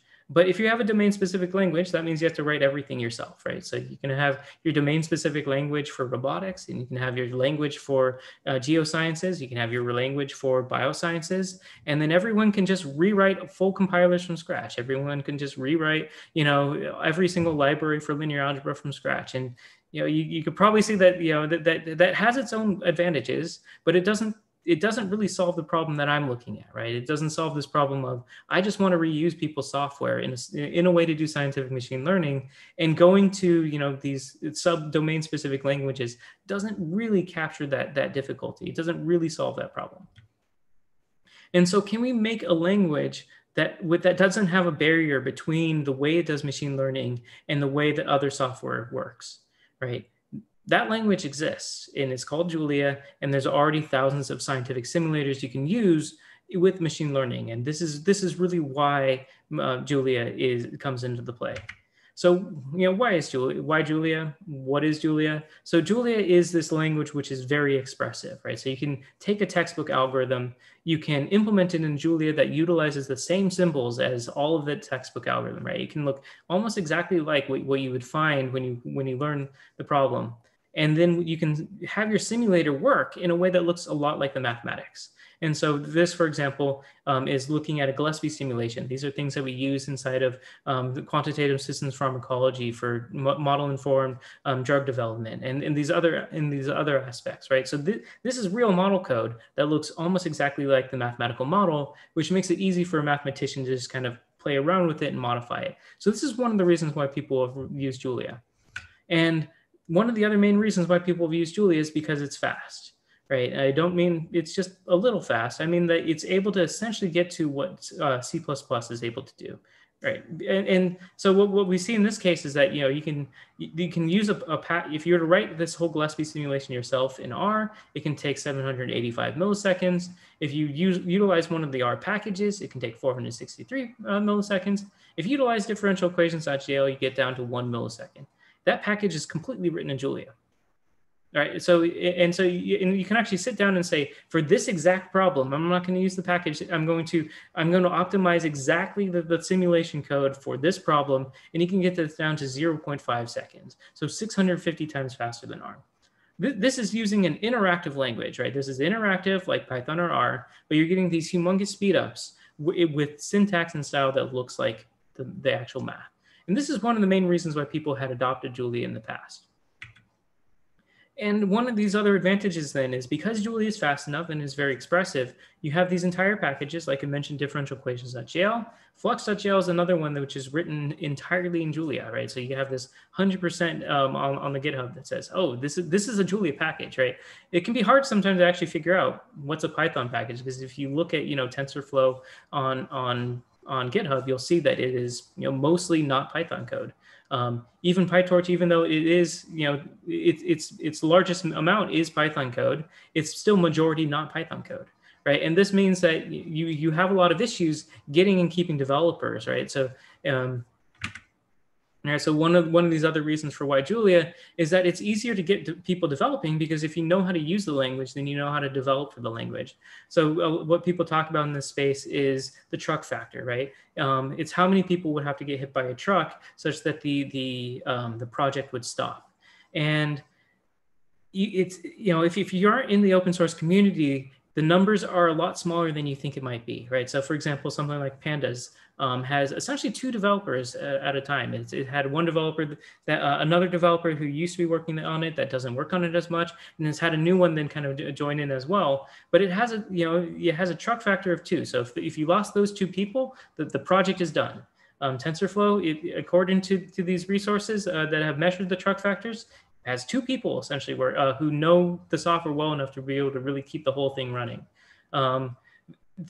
These truck factors tend to be quite low, and they're especially low in languages where the way that people build packages is not by writing in the same language, but writing in a separate language, right? So TensorFlow is implemented mostly in C++. So most of the people who use TensorFlow wouldn't know how to develop it because it is in a different language than the one that they've learned. If you look at the truck factors for Julia packages, or even the Julia programming language itself, right? So languages are hard to write, compilers are hard to write, but even then, it has a truck factor that is a lot larger than a lot of widely used Julia packages, or than a lot of Python packages, simply because it is written mostly in Julia. And so if you know how to write Julia, if you can write fast Julia code, which, hey, Julia is fast by default, then you know how to write Julia packages, and you know how to write Julia itself, because it is something that is written in Julia, right? So why Julia? Well, having everything in one language is really about productivity, building a larger developer base, and this is actually one of the advantages that we're able to get, and it's why Julia is growing so fast, right? Because everyone who uses the language can also be a package developer. And now the key then that gets us to scientific machine learning is this last one, and it's that Julia is composable, right? So here, what I'm showing is there's an ODE library, differential equations defines ordinary differential equations. And then there's a neural network library, Flux. And so now we want to put neural networks inside of differential equations. What we do is we define a neural network with the neural network library. We define an ODE, an ordinary differential equation with the differential equation library, and we just put the 2 together, and it works. Right, so you probably might have heard about this very cool new machine learning methodology called neural ODEs, right? That came out just a few years ago. The neural ODE library in Julia is just the neural network library and the ODE library used at the same time. And so, there's a lot of things that are modeled through ODEs. There's combustion modeling, that is done with differential equations. Well, that uses differential equations.jl. It uses this package. Pharmacometric modeling and modeling of quantitative system pharmacology, that uses differential equations.jl. Climate models use differential equations.jl. Robotics models use differential equations.jl. All these things are using this one package, which is already able to be used with neural networks. And so that whole thing that I just mentioned about, hey, we might want to stick the two together, you don't actually have to write new code to do this. If someone has already written quantum dynamics with simulations, if someone's already written battery simulations, then you could just take that battery simulation, plug a neural network into there, and because of the composability of Julia, now you have a battery model which is integrating neural networks to be able to do state-of-the-art scientific machine learning. This is something that we're talking about 5 lines of code, 10 lines of code to be able to start doing these state-of-the-art investigations. Just by putting two things together, right? That's what composability means. It means take A, take B, now you have A plus B. Putting things together is actually a very strong part of the Julia programming language. And when composability goes wrong, you lose the advantage of high-level languages in package ecosystems, right? So Python has had a lot of really good work done to it, but when you don't have this composability, then you lose a lot of that advantage. So for example, if you look at something like differential equations.jl, right? So what composability lets you do is you can take this differential equation library and utilize it with neural networks in a way that someone does not have to rewrite a new differential equation library in PyTorch, right? Why would you want to do that? Well, because differential equations.jl, we've optimized it for many, many years now with people whose expertise is actually in just solving this exact equation, right? There are people who like me, who have studied for years and years and years just how to solve this equation very, very fast. And so we've been able to show that we can get 50 times faster than SciPy, 50 times faster than MATLAB, 100 times faster than RSD solve library. And these are actually calling Fortran code underneath the hood too. Right, so there's a lot of very deep mathematics and science that you can do to make these differential equation solvers really fast. And we don't need to have to try to replicate it in a new framework, in a new machine learning framework every few years, right? Because we've been able to just write this library, be able to optimize this library, and be able to really hyper optimize this library and utilize the neural network inside of there without having to rewrite it. So composability lets an expert work on their expertise, lets someone else work on their expertise, and now A plus B works together, and now you get the sum of the parts, which is essentially is more than the sum of the parts, because you get the speed of the two people having optimized their scientific domain. And so what we've actually seen with this is that, when the neural ODE paper came out with PyTorch, right, this is 2019, there was a lot of these extra features that we have in these differential equation libraries, like solving stiff equations, handling discontinuous events. All these extra features weren't there, right, because they had to write a new one from scratch in PyTorch. And that one that they wrote in PyTorch, it wasn't as optimized as the Fortran code that people have been working on for years, because it was one developer who, was working on this to try to get this paper done. And, it was 450 times slower than SciPy on this example that we show here.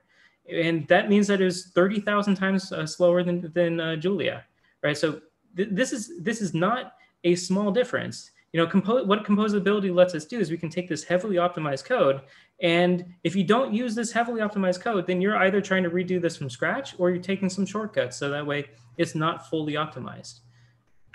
And this difference can grow even as the subject expertise that's required grows, right? So we get into a more obscure topic, stochastic differential equations. So there's this Torch SDE that came out just a few weeks ago, where they've written a stochastic differential equation solver, which is kind of a niche field of differential equations. And if you take the README example, and you take the documentation example in Julia, you'll see that the README example was 76,000 times slower than the package in Julia. But the new one is able, Torch SDE works with PyTorch, so that's the advantage. But the Julia one also works with neural networks, because no one even had to make it work with neural networks for that to work, right? And so this composability is this huge strength. Actually, this one is kind of interesting as well, because right before this talk, the authors of this TorchSD library told me that they've actually improved the benchmarks, right? So it no longer takes 1,000 seconds for TorchSD to run this example. It now goes to 5 seconds. And so, these Google engineers have now been working for weeks to get to a point where it is essentially running a whole bunch of highly optimized C++ code to be only 500 times slower than the Julia library. Whereas this Julia library for solving these stochastic differential equations is something that I wrote in 2016 as part of a PhD project. And it just exists as something that is fast because it's in Julia. And it just exists as something that can use neural networks because of this composability. So, I mean, this is a huge comparative advantage for me as like a mathematician and scientist, to just be able to reuse these old codes in a way that is still optimized. And so the other thing that's going on, right, is, you might have noticed that in Python, you don't just have one machine learning framework, you have new ones coming out all the time, right? So, some of us remember Theanos, and Theanos went to TensorFlow, and then TensorFlow went to PyTorch, and now some people are talking about JAX, right? And so if you want to do machine learning inside of neural networks, or neural networks inside of differential equations, well, now you're going to have to rewrite a new one in JAX, right? And so how's that going along? Well, there's a PhD student at Northeastern just 19 days ago who tried to implement a version of one of these stiff ODE solvers. And where they're at right now is they're about 200 times slower than VODE when you're utilizing the JIT compiler from JAX against just the Python code, right? So 200 times slower than SciPy. But remember, like, our library was already in Julia was already 50 times faster than SciPy. So we're talking about 3 orders of magnitude difference here. And so this student is just trying to do some work in trying to get into this discipline of scientific machine learning. And to get there, he needs to start from scratch and write these differential equation solvers into these machine learning libraries. And there's just this huge burden of having to rewrite so much software to even just be able to get to their research. And so, and every time a new machine learning framework comes out, this work needs to be redone. And that's the cost of non-composability. And so composability really just means that we're accruing developer time and resources, right? So the differential equation library in Julia that we're now using for this scientific machine learning and this research, it started in 2016. We're still using the same code from there. These new, you think of Python as having these packages since forever, but these packages that are doing this neural network infused differential equations, they're from 2019. The code's from 2020. We've had over 50 developers that have highly optimized different aspects of our code, whereas these are just brand new pieces of code put out by one people, or like one lab, like a PhD student, advisor, and maybe like a trainee student, right? And what do the developer practices mean? Well, we've been able to develop, this continuous integration system, where if you look at our SciML ecosystem, we have hundreds of hours of continuous integration that would be run if you're to chain different aspects of this ecosystem. A lot of these actually don't even have continuous integration set up yet because they're brand new, right? These are things that are not really matured yet. And so a lot of them are even missing things that you might want, like Windows support, right? Like, does it work on Windows? Some of these libraries don't, right? Even the whole JAX machine learning library doesn't work on Windows yet. So, all this stuff that takes developer time and resources, every single time you have this new machine learning framework that you want to do scientific machine learning in, you have to start from scratch and get all of those features again. And composability, really lets you build feature support, right? Because you're not trying to rebuild the same basic ODE solver every single time. You're not trying to redo Windows support in every single new framework. What you do is you get that once, you work on the next problem, you work on the next problem, and you build a whole ecosystem of things that solve a much more difficult problem because it builds over time. And so there's all these features that we can point at. Like some of it's technical, so I'm not going to go into all the details here, but things like stiff ODEs and differential algebraic equations and adjoint methods, these stabilized adjoint methods, right? So there's stabilization, which is required that, you can find in these old C++ libraries. We've made sure in the 5 years of, almost 5 years now of SciML development that we've been able to get them in the Julia ones. They're in the Python libraries, right? They'll get there. They'll just require that a lot of people put a lot of time and work in to get there, right? The parallelism, what kind of parallelism exists? Can you use a whole cluster of millions of cores? Vera was just talking about how this is something that we have in Julia, right? This form of parallelism. So we make use of it. And some of these machine learning libraries haven't tried to do this with the neural network library, with the neural ODE library yet, because it's just, they haven't gotten to that scale yet. They don't have enough developer resources.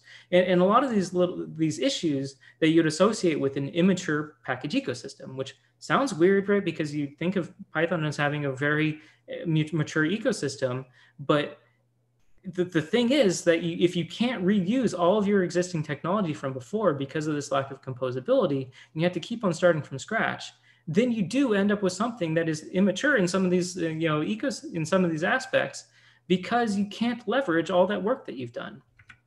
And so is this subverting your expectations about the Python ecosystem? Yeah, probably it should be, because you think, Python is very mature in a lot of its aspects and a lot of this, these web development and things like that. But if you can't just take the existing package and use it in this discipline, then you're at step one again. And so composability is really the thing then that allows us to be able to drive forward with Julia, because we can use all this code that people have built in the last 10 years of Julia, right? It's only been around for 10 years. So you might say Python's been here longer, but everything that we have built can be used in all of our machine learning frameworks. And so when machine learning framework 5 comes around and people are having to rebuild things in Python once again, we still have, it just compounds the advantage that we get to have in Julia. And so just to take a case study of how this is going on, right? So, we're looking at reaction combustion. We're very interested in some of these reaction combustion problems, be able to figure out how to do more efficient jet engine development, right? One of the things that you can use is catalyst.jl. So catalyst.jl was actually built for biological simulations, but biological simulations are also for chemical reaction system networks. It has been for developers. One of them has been me since 2017. And because it uses it builds differential equation code, then it's compatible with the neural network libraries, and it can do Bayesian estimation, sparsity support, and it composes with neural networks, right? There's another one that's come up, a reaction mechanism simulator built by one of these MIT PhD students. He's been working on it for about a year now, or two major developers there, and also has Bayesian neural network support and sparsity handling, and these stabilized adjoints, because it's just using the tools that exist in the Julia ecosystem and putting its reaction mechanism, its reaction combustion components on top of it, right? There is a library for doing this in PyTorch. It started in May. It had 3 major developers. Those major developers now have actually started using Julia instead, though. And there's one that started in JAX as well, right? So this JAX reactor library. It has 1 developer, and that developer is actually the same person who I showed earlier put in the pull request to be able to add stiff OD support to JAX, right? So he essentially he seems like a very great developer. I looked at some of the code, fantastic work. But in order to actually do what he wants to do with JAX, he needs to start from scratch and write everything from the ground up. Whereas what these other developers have been able to do is you just say, hey, look, there's this existing biological simulation library. No one has thought to put a neural network in there. Boom, those things together is a library I can use for this research. And so it's this advantage that you can get in these scientific disciplines is pretty magnificent once you look at how to do this composability.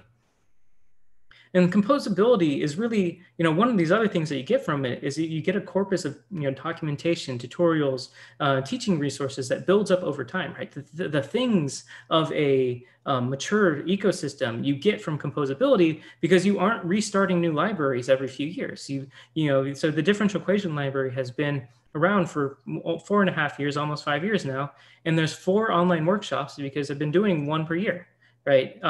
There's 26 tutorials with, how to find missing physics and do Bayesian estimation. And there's all this stuff for doing automated discovery of physical equations that has all been able to build up because we've never had to throw anything away. Instead, what happens is you get new, we got GPU support because someone added GPU support to the Julia programming language, and now, boom, now we have GPU support. Someone added neural networks to the Julia programming language, and boom, now this is all together, right? We've just been able to build on our path and just work on one problem And by working on just this one problem, we get something that's able to work on the combination of all problems because other people have been working on those. And so now we actually end up in this interesting spot where it's actually kind of hard to document all the things that we can do, because you can come up with a combination of something we've never tried. And that would be in another language, that would be a new library to write. But in Julia, that's just a documentation example we haven't written down yet. And so there's a lot of scientific machine learning opportunities that are just ready here in Julia, right? So the CLIMA climate model, MIT and Caltech has been building it. Our next step is just to add neural networks to it. We've been doing pharmacological modeling and robotic simulation. These things are ready to do new scientific machine learning. You can pick them up and start to work with it. And so one of the things that we've been working on for now 3 years is to get this FDA validated pharmacometric software that can run really fast. And in the last year, since scientific machine learning has come around, now it's a SciML enhanced one, right? And this is actually something where people are still using Fortran codes. People haven't even gotten to really rewriting this kind of software in any other high-level programming language. So this is actually a huge area for us to be able to do a lot of interesting research and drug development in that you really won't find anywhere else. And so it also means, so with the differential equation library, right, you want to have GPUs working on your neural networks inside of your differential equations.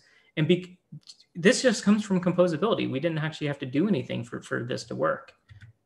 And so what composability means is that you have the whole language and all of its developers as its tool, right? You don't have your camp of, these people are the packages that I work with, or this group is the group that is going to work for me, right? You have anyone who works in parallelism in Julia gives me a new feature. Every single time they add one, I have a new feature. So it's actually hard for me to kind of keep up with documentation with all the features that just kind of exist out of composability.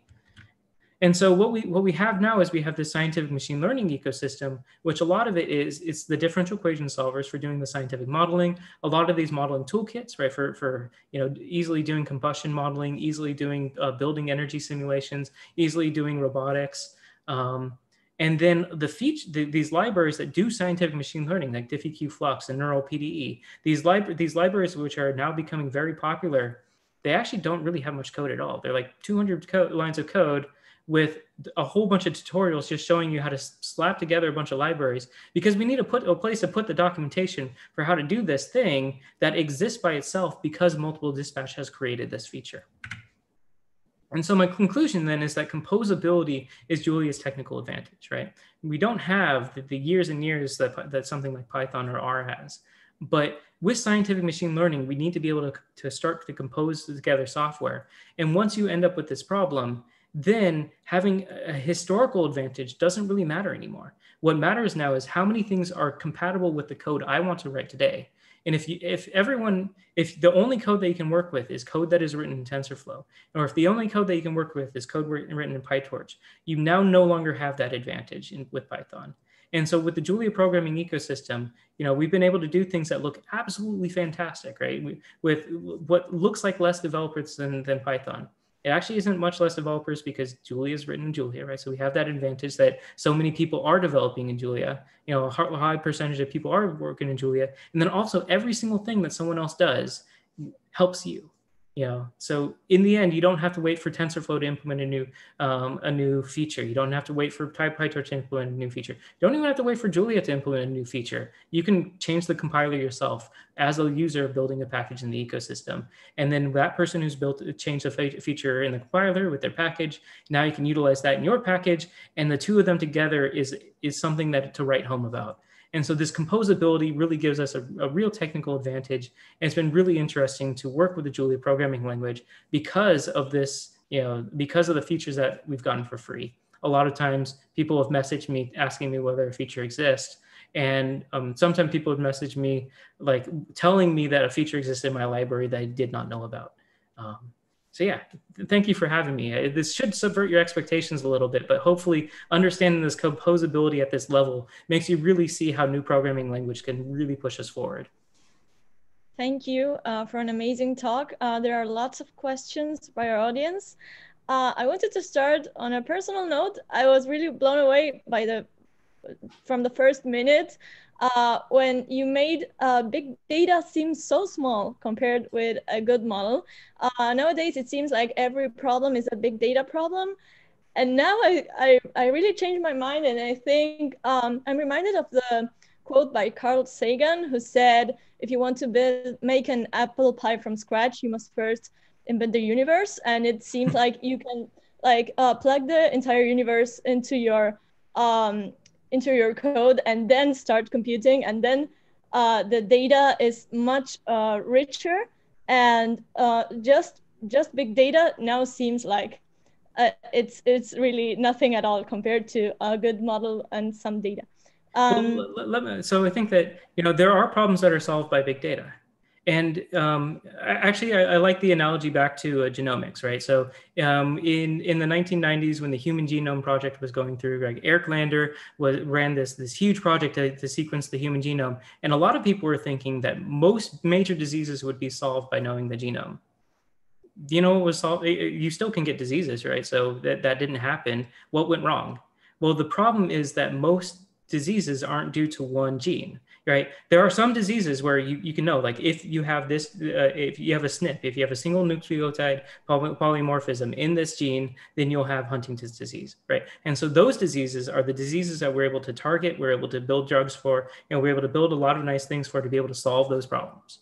The diseases which weren't single gene diseases are the things that we're now working on, right? In some sense, that's what's happening now with AI and machine learning, right? The problems which were big data machine learning problems, the things like natural language processing and image processing, those are now solved by big data. I'm not looking at those, right? But there's so many problems in science where we can't get big data. Those are now the problems to look at, right? This is the future of what we want to look at with AI and machine learning. We have to change how we're doing this. Great. I'm going to dive into some questions by the audience. One of them, I think it might be a question many have, which is about composability. Like, can you explain a bit more about how it works? Yeah, so essentially the way that this composability works is through, so Julia itself, the reason why it's fast is it has this abstract syntax tree, which is very simple, right? So it has this abstract syntax tree where it's able to do type inference on. So what that means is that it's able to figure out and do these computations of, if I have this type here, then I'll have this type here, then I have this type here. And so that was implemented to make Julia fast, right? It was implemented so that way you can write something a lot like Python, but then it's able to infer what the C code you would have wanted to write was. And the Julia compiler basically has a step of take the Julia code you wrote, automatically augment it with all this type information, and then send it through LLVM, right? So this is why Julia's fast. Well, it turns out that if you constrain your language in a way such that type inference works, so Julia does have some features that there are basically some things that you can't do in Python, or that you can do in Python that you can't do in Julia. For example, you can't, after you define a struct, you can't add new fields to it.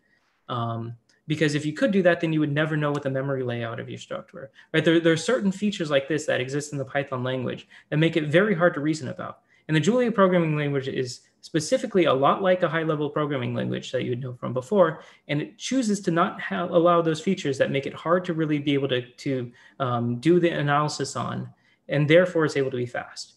But what we found is that by making that decision, right, by making those decisions to make it very easy to analyze a program, then it makes it easy to do composability in other ways, right? Because if it's easy to analyze a program to make it fast, then it's easy to analyze a program to take it and not compile it for your CPU, but compile it to the GPU. Then it's easy to automatically look at a program and say, this is the program, what is the derivative version of the program? Right. A lot of what these machine learning frameworks are actually doing, like TensorFlow, is it's a separate language from Python because it needed to be a bit simpler to be able to do this type of analysis on it. But Julia itself is a full programming language, which is simple enough to be able to do this analysis, but expressive enough to be a high-level programming language. And then that's what gives us this composability, that simplicity that is there for people who want to be able to write compiler optimizations to be able to change other people's code. Great. Our next questions are more on the application side. There's a question by Mariana Viñolas, who says she's a fan of your work and she's in the pharmaceutical industry. And her question is, do you think that SciML like Pumas will be accepted by FDA or EMA in new drugs trials and thus shorten the time and money spent in phases 1 and 2? We are testing this out, actually. I can't give all the details right now, but we are actually we are showcasing that this will work in a real clinical trial. And so there's a few ways that there's actually more than one project that we're doing that on. So hopefully, hopefully a year or two from now, I'll be able to actually prove that this will work in pharmacology by showing you a drug that's been done with this. Amazing. Okay, so next question. Ivan Mindlin says, in your opinion, why aren't we all using SciML? What is the step we need as a scientific technical community to embrace this new approach? And Julia brings a beautiful solution, but is it enough? Yeah, so why aren't we all using it? I mean, the reason why we aren't using it is because you need all the software for scientific computing, like these full climate models and everything, and you need a full software stack for machine learning. So this is something where we needed to go, as a scientific community, we needed to go through the maturity of hundreds of years of differential equation solver work, and then all these years recently of deep learning, right? We needed to understand both these disciplines to really know how to use them together effectively and have software ecosystems that can work for it. I think one of the reasons why it hasn't been done, too much in the past is just that it's been software hard to do this, right? So the people who demonstrated neural ODs had to write a neural network compatible ODE library in PyTorch to be able to do their research, right? And so like there's this disadvantage where you had to do a whole lot of work. You had to know enough about numerical differential equations to actually be able to build the library to be able to solve these equations before you built up the model of those equations, before you could even and then you have to know enough about machine learning. Like there's just so much you had to know to do it in the past.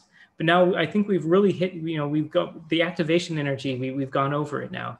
Now we can, I teach a course at MIT where we're getting undergraduates to be able to start doing scientific machine learning and be able to get paper-worthy, publication-worthy results in just a few months.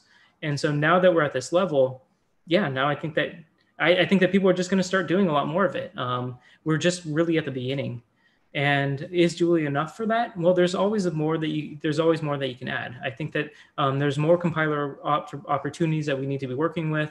One of the difficulties with the Julia programming language so far in scientific machine learning is that the spot at which a lot of these composability tools works fairly early. It works before the compiler optimizations. So Julia itself will be changing to be able to allow for more scientific machine learning tools to be able to be more optimized by allowing us to hit and modify other people's Julia code after the Julia optimizer has ran. And there's some advantages that we know about that we can get from that. And so there are some things that we're working on. I think that the current Julia is able to show quite an amazing amount of things. But I think that where we'll be in 2 years will actually be something where we can start to really say that scientific machine learning is something everyone should do from the first day they step into undergraduate. Yeah. Thank you. And Vit Obruchnik says, thinking about control systems like Simulink on MATLAB, he asks if there is any plan to add something like that, something like a more graphical interface to Julia. Yeah, I think that the question instead, I'd rephrase it differently. Which of these Simulink-like libraries in Julia do you want to use, right? Because Julia has a lot of mature libraries. One of the ones that I think is really nice is JUDSL. The developer gave a talk at JuliaCon today, so you can go look at their video, you can go look at that package. That's a very nice Simulink-like package. It's only like Simulink because it has the same ODE part of Simulink, but it also adds new features like stochastic differential equations, delay differential equations, differential algebraic equations, GPU compatibility, these kinds of things that you don't find in Simulink. Has really been what the focus of JUDSL has been, to be able to really extend this form of modeling. Another one that I like is network dynamics.jl. I know that a lot of people at NREL, so some of these national labs for modeling power grids have been building this up. That's a very nice system for that as well. We've been working on another one. So modeling toolkit.jl is essentially a Modelica-like system. So it has Simulink-like components for doing causal modeling, but then it also allows you to just make equality relationships, like in a circuit, just say like, the voltage here equals the voltage here. And so that's called an acausal model. And then it can develop and solve the differential algebraic equations from the acausal models.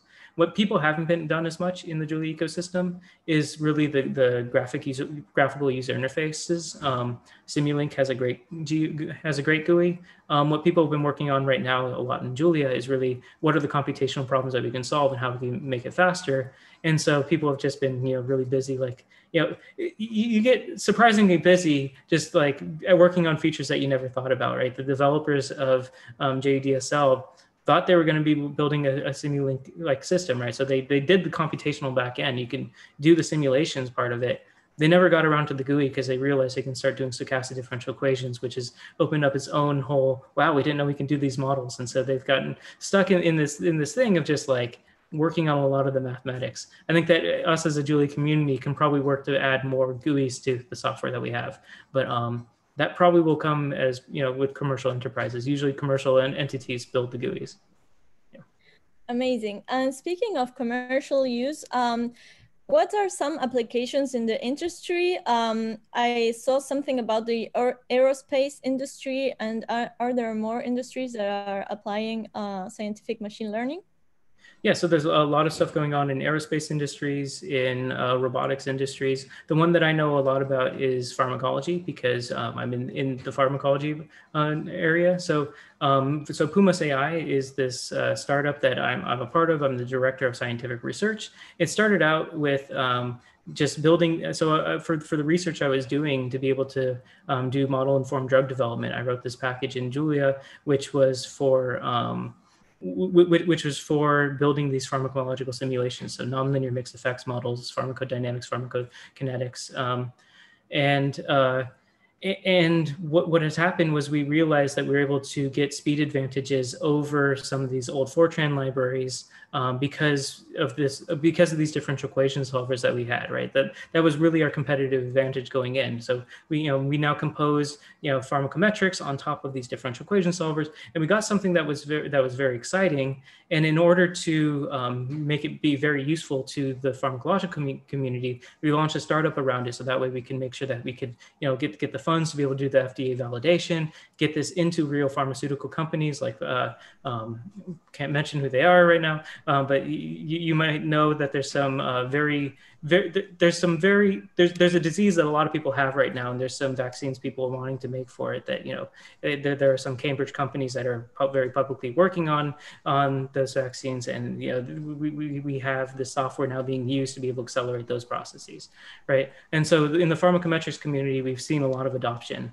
I know that in power grid modeling, that's another industry. More of that is in the national labs, but that still has like a very strong use. Batteries are one area that people have been seeing a lot of use cases. And so I demonstrated one where, the scientific machine learning was able to beat the state-of-the-art battery model by about 20%. And that's actually finding customers pretty immediately. We're also, so there's so many different areas. It's hard. You could do a talk on its own, just like an hour-long talk, just listing off people who are using it in industry. So. Okay, so besides going to juliacon.org and listening to the amazing workshops and talks, what are some resources our audience can read, books or articles or things like that you recommend? Yeah, if you go to julialang.org, you'll find a lot of resources there, right? You'll find a lot of tutorials, you'll find a lot of blogs that, because there's a whole blogosphere that's writing about the language and how to use it. But I'd say that the actual best resource is the Julia Slack. Right, so go to slackinvite.julialang.org, get an invite to the Slack, and just start talking to the people there. These people are the people who are building the Julia compiler, they're building the Julia packages. I'm there. So a lot of people who are working on the Julia programming language have all really come together to be able to go to this chat channel and just talk about, day and night with this thing that we're building. And so if you want to get into the community, just join, just ask for the Slack invite, and we'll let you right in. And you can, if you want to start contributing, or if you just want to start using it, just, ask us questions, have fun with it. Amazing. So thank you very much, Chris. I think from what we have seen today, the Julia community seems very open and exciting and a really lively place to be. So I think many of us will be joining soon.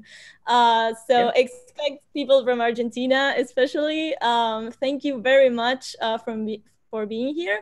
And to our audience, please go to juliacon.org to listen to more amazing talks. And yeah, download the Julia language and start exploring. Okay, so thank you very much, Chris, and Yep, see thank you you around. Bye. Yep, bye-bye.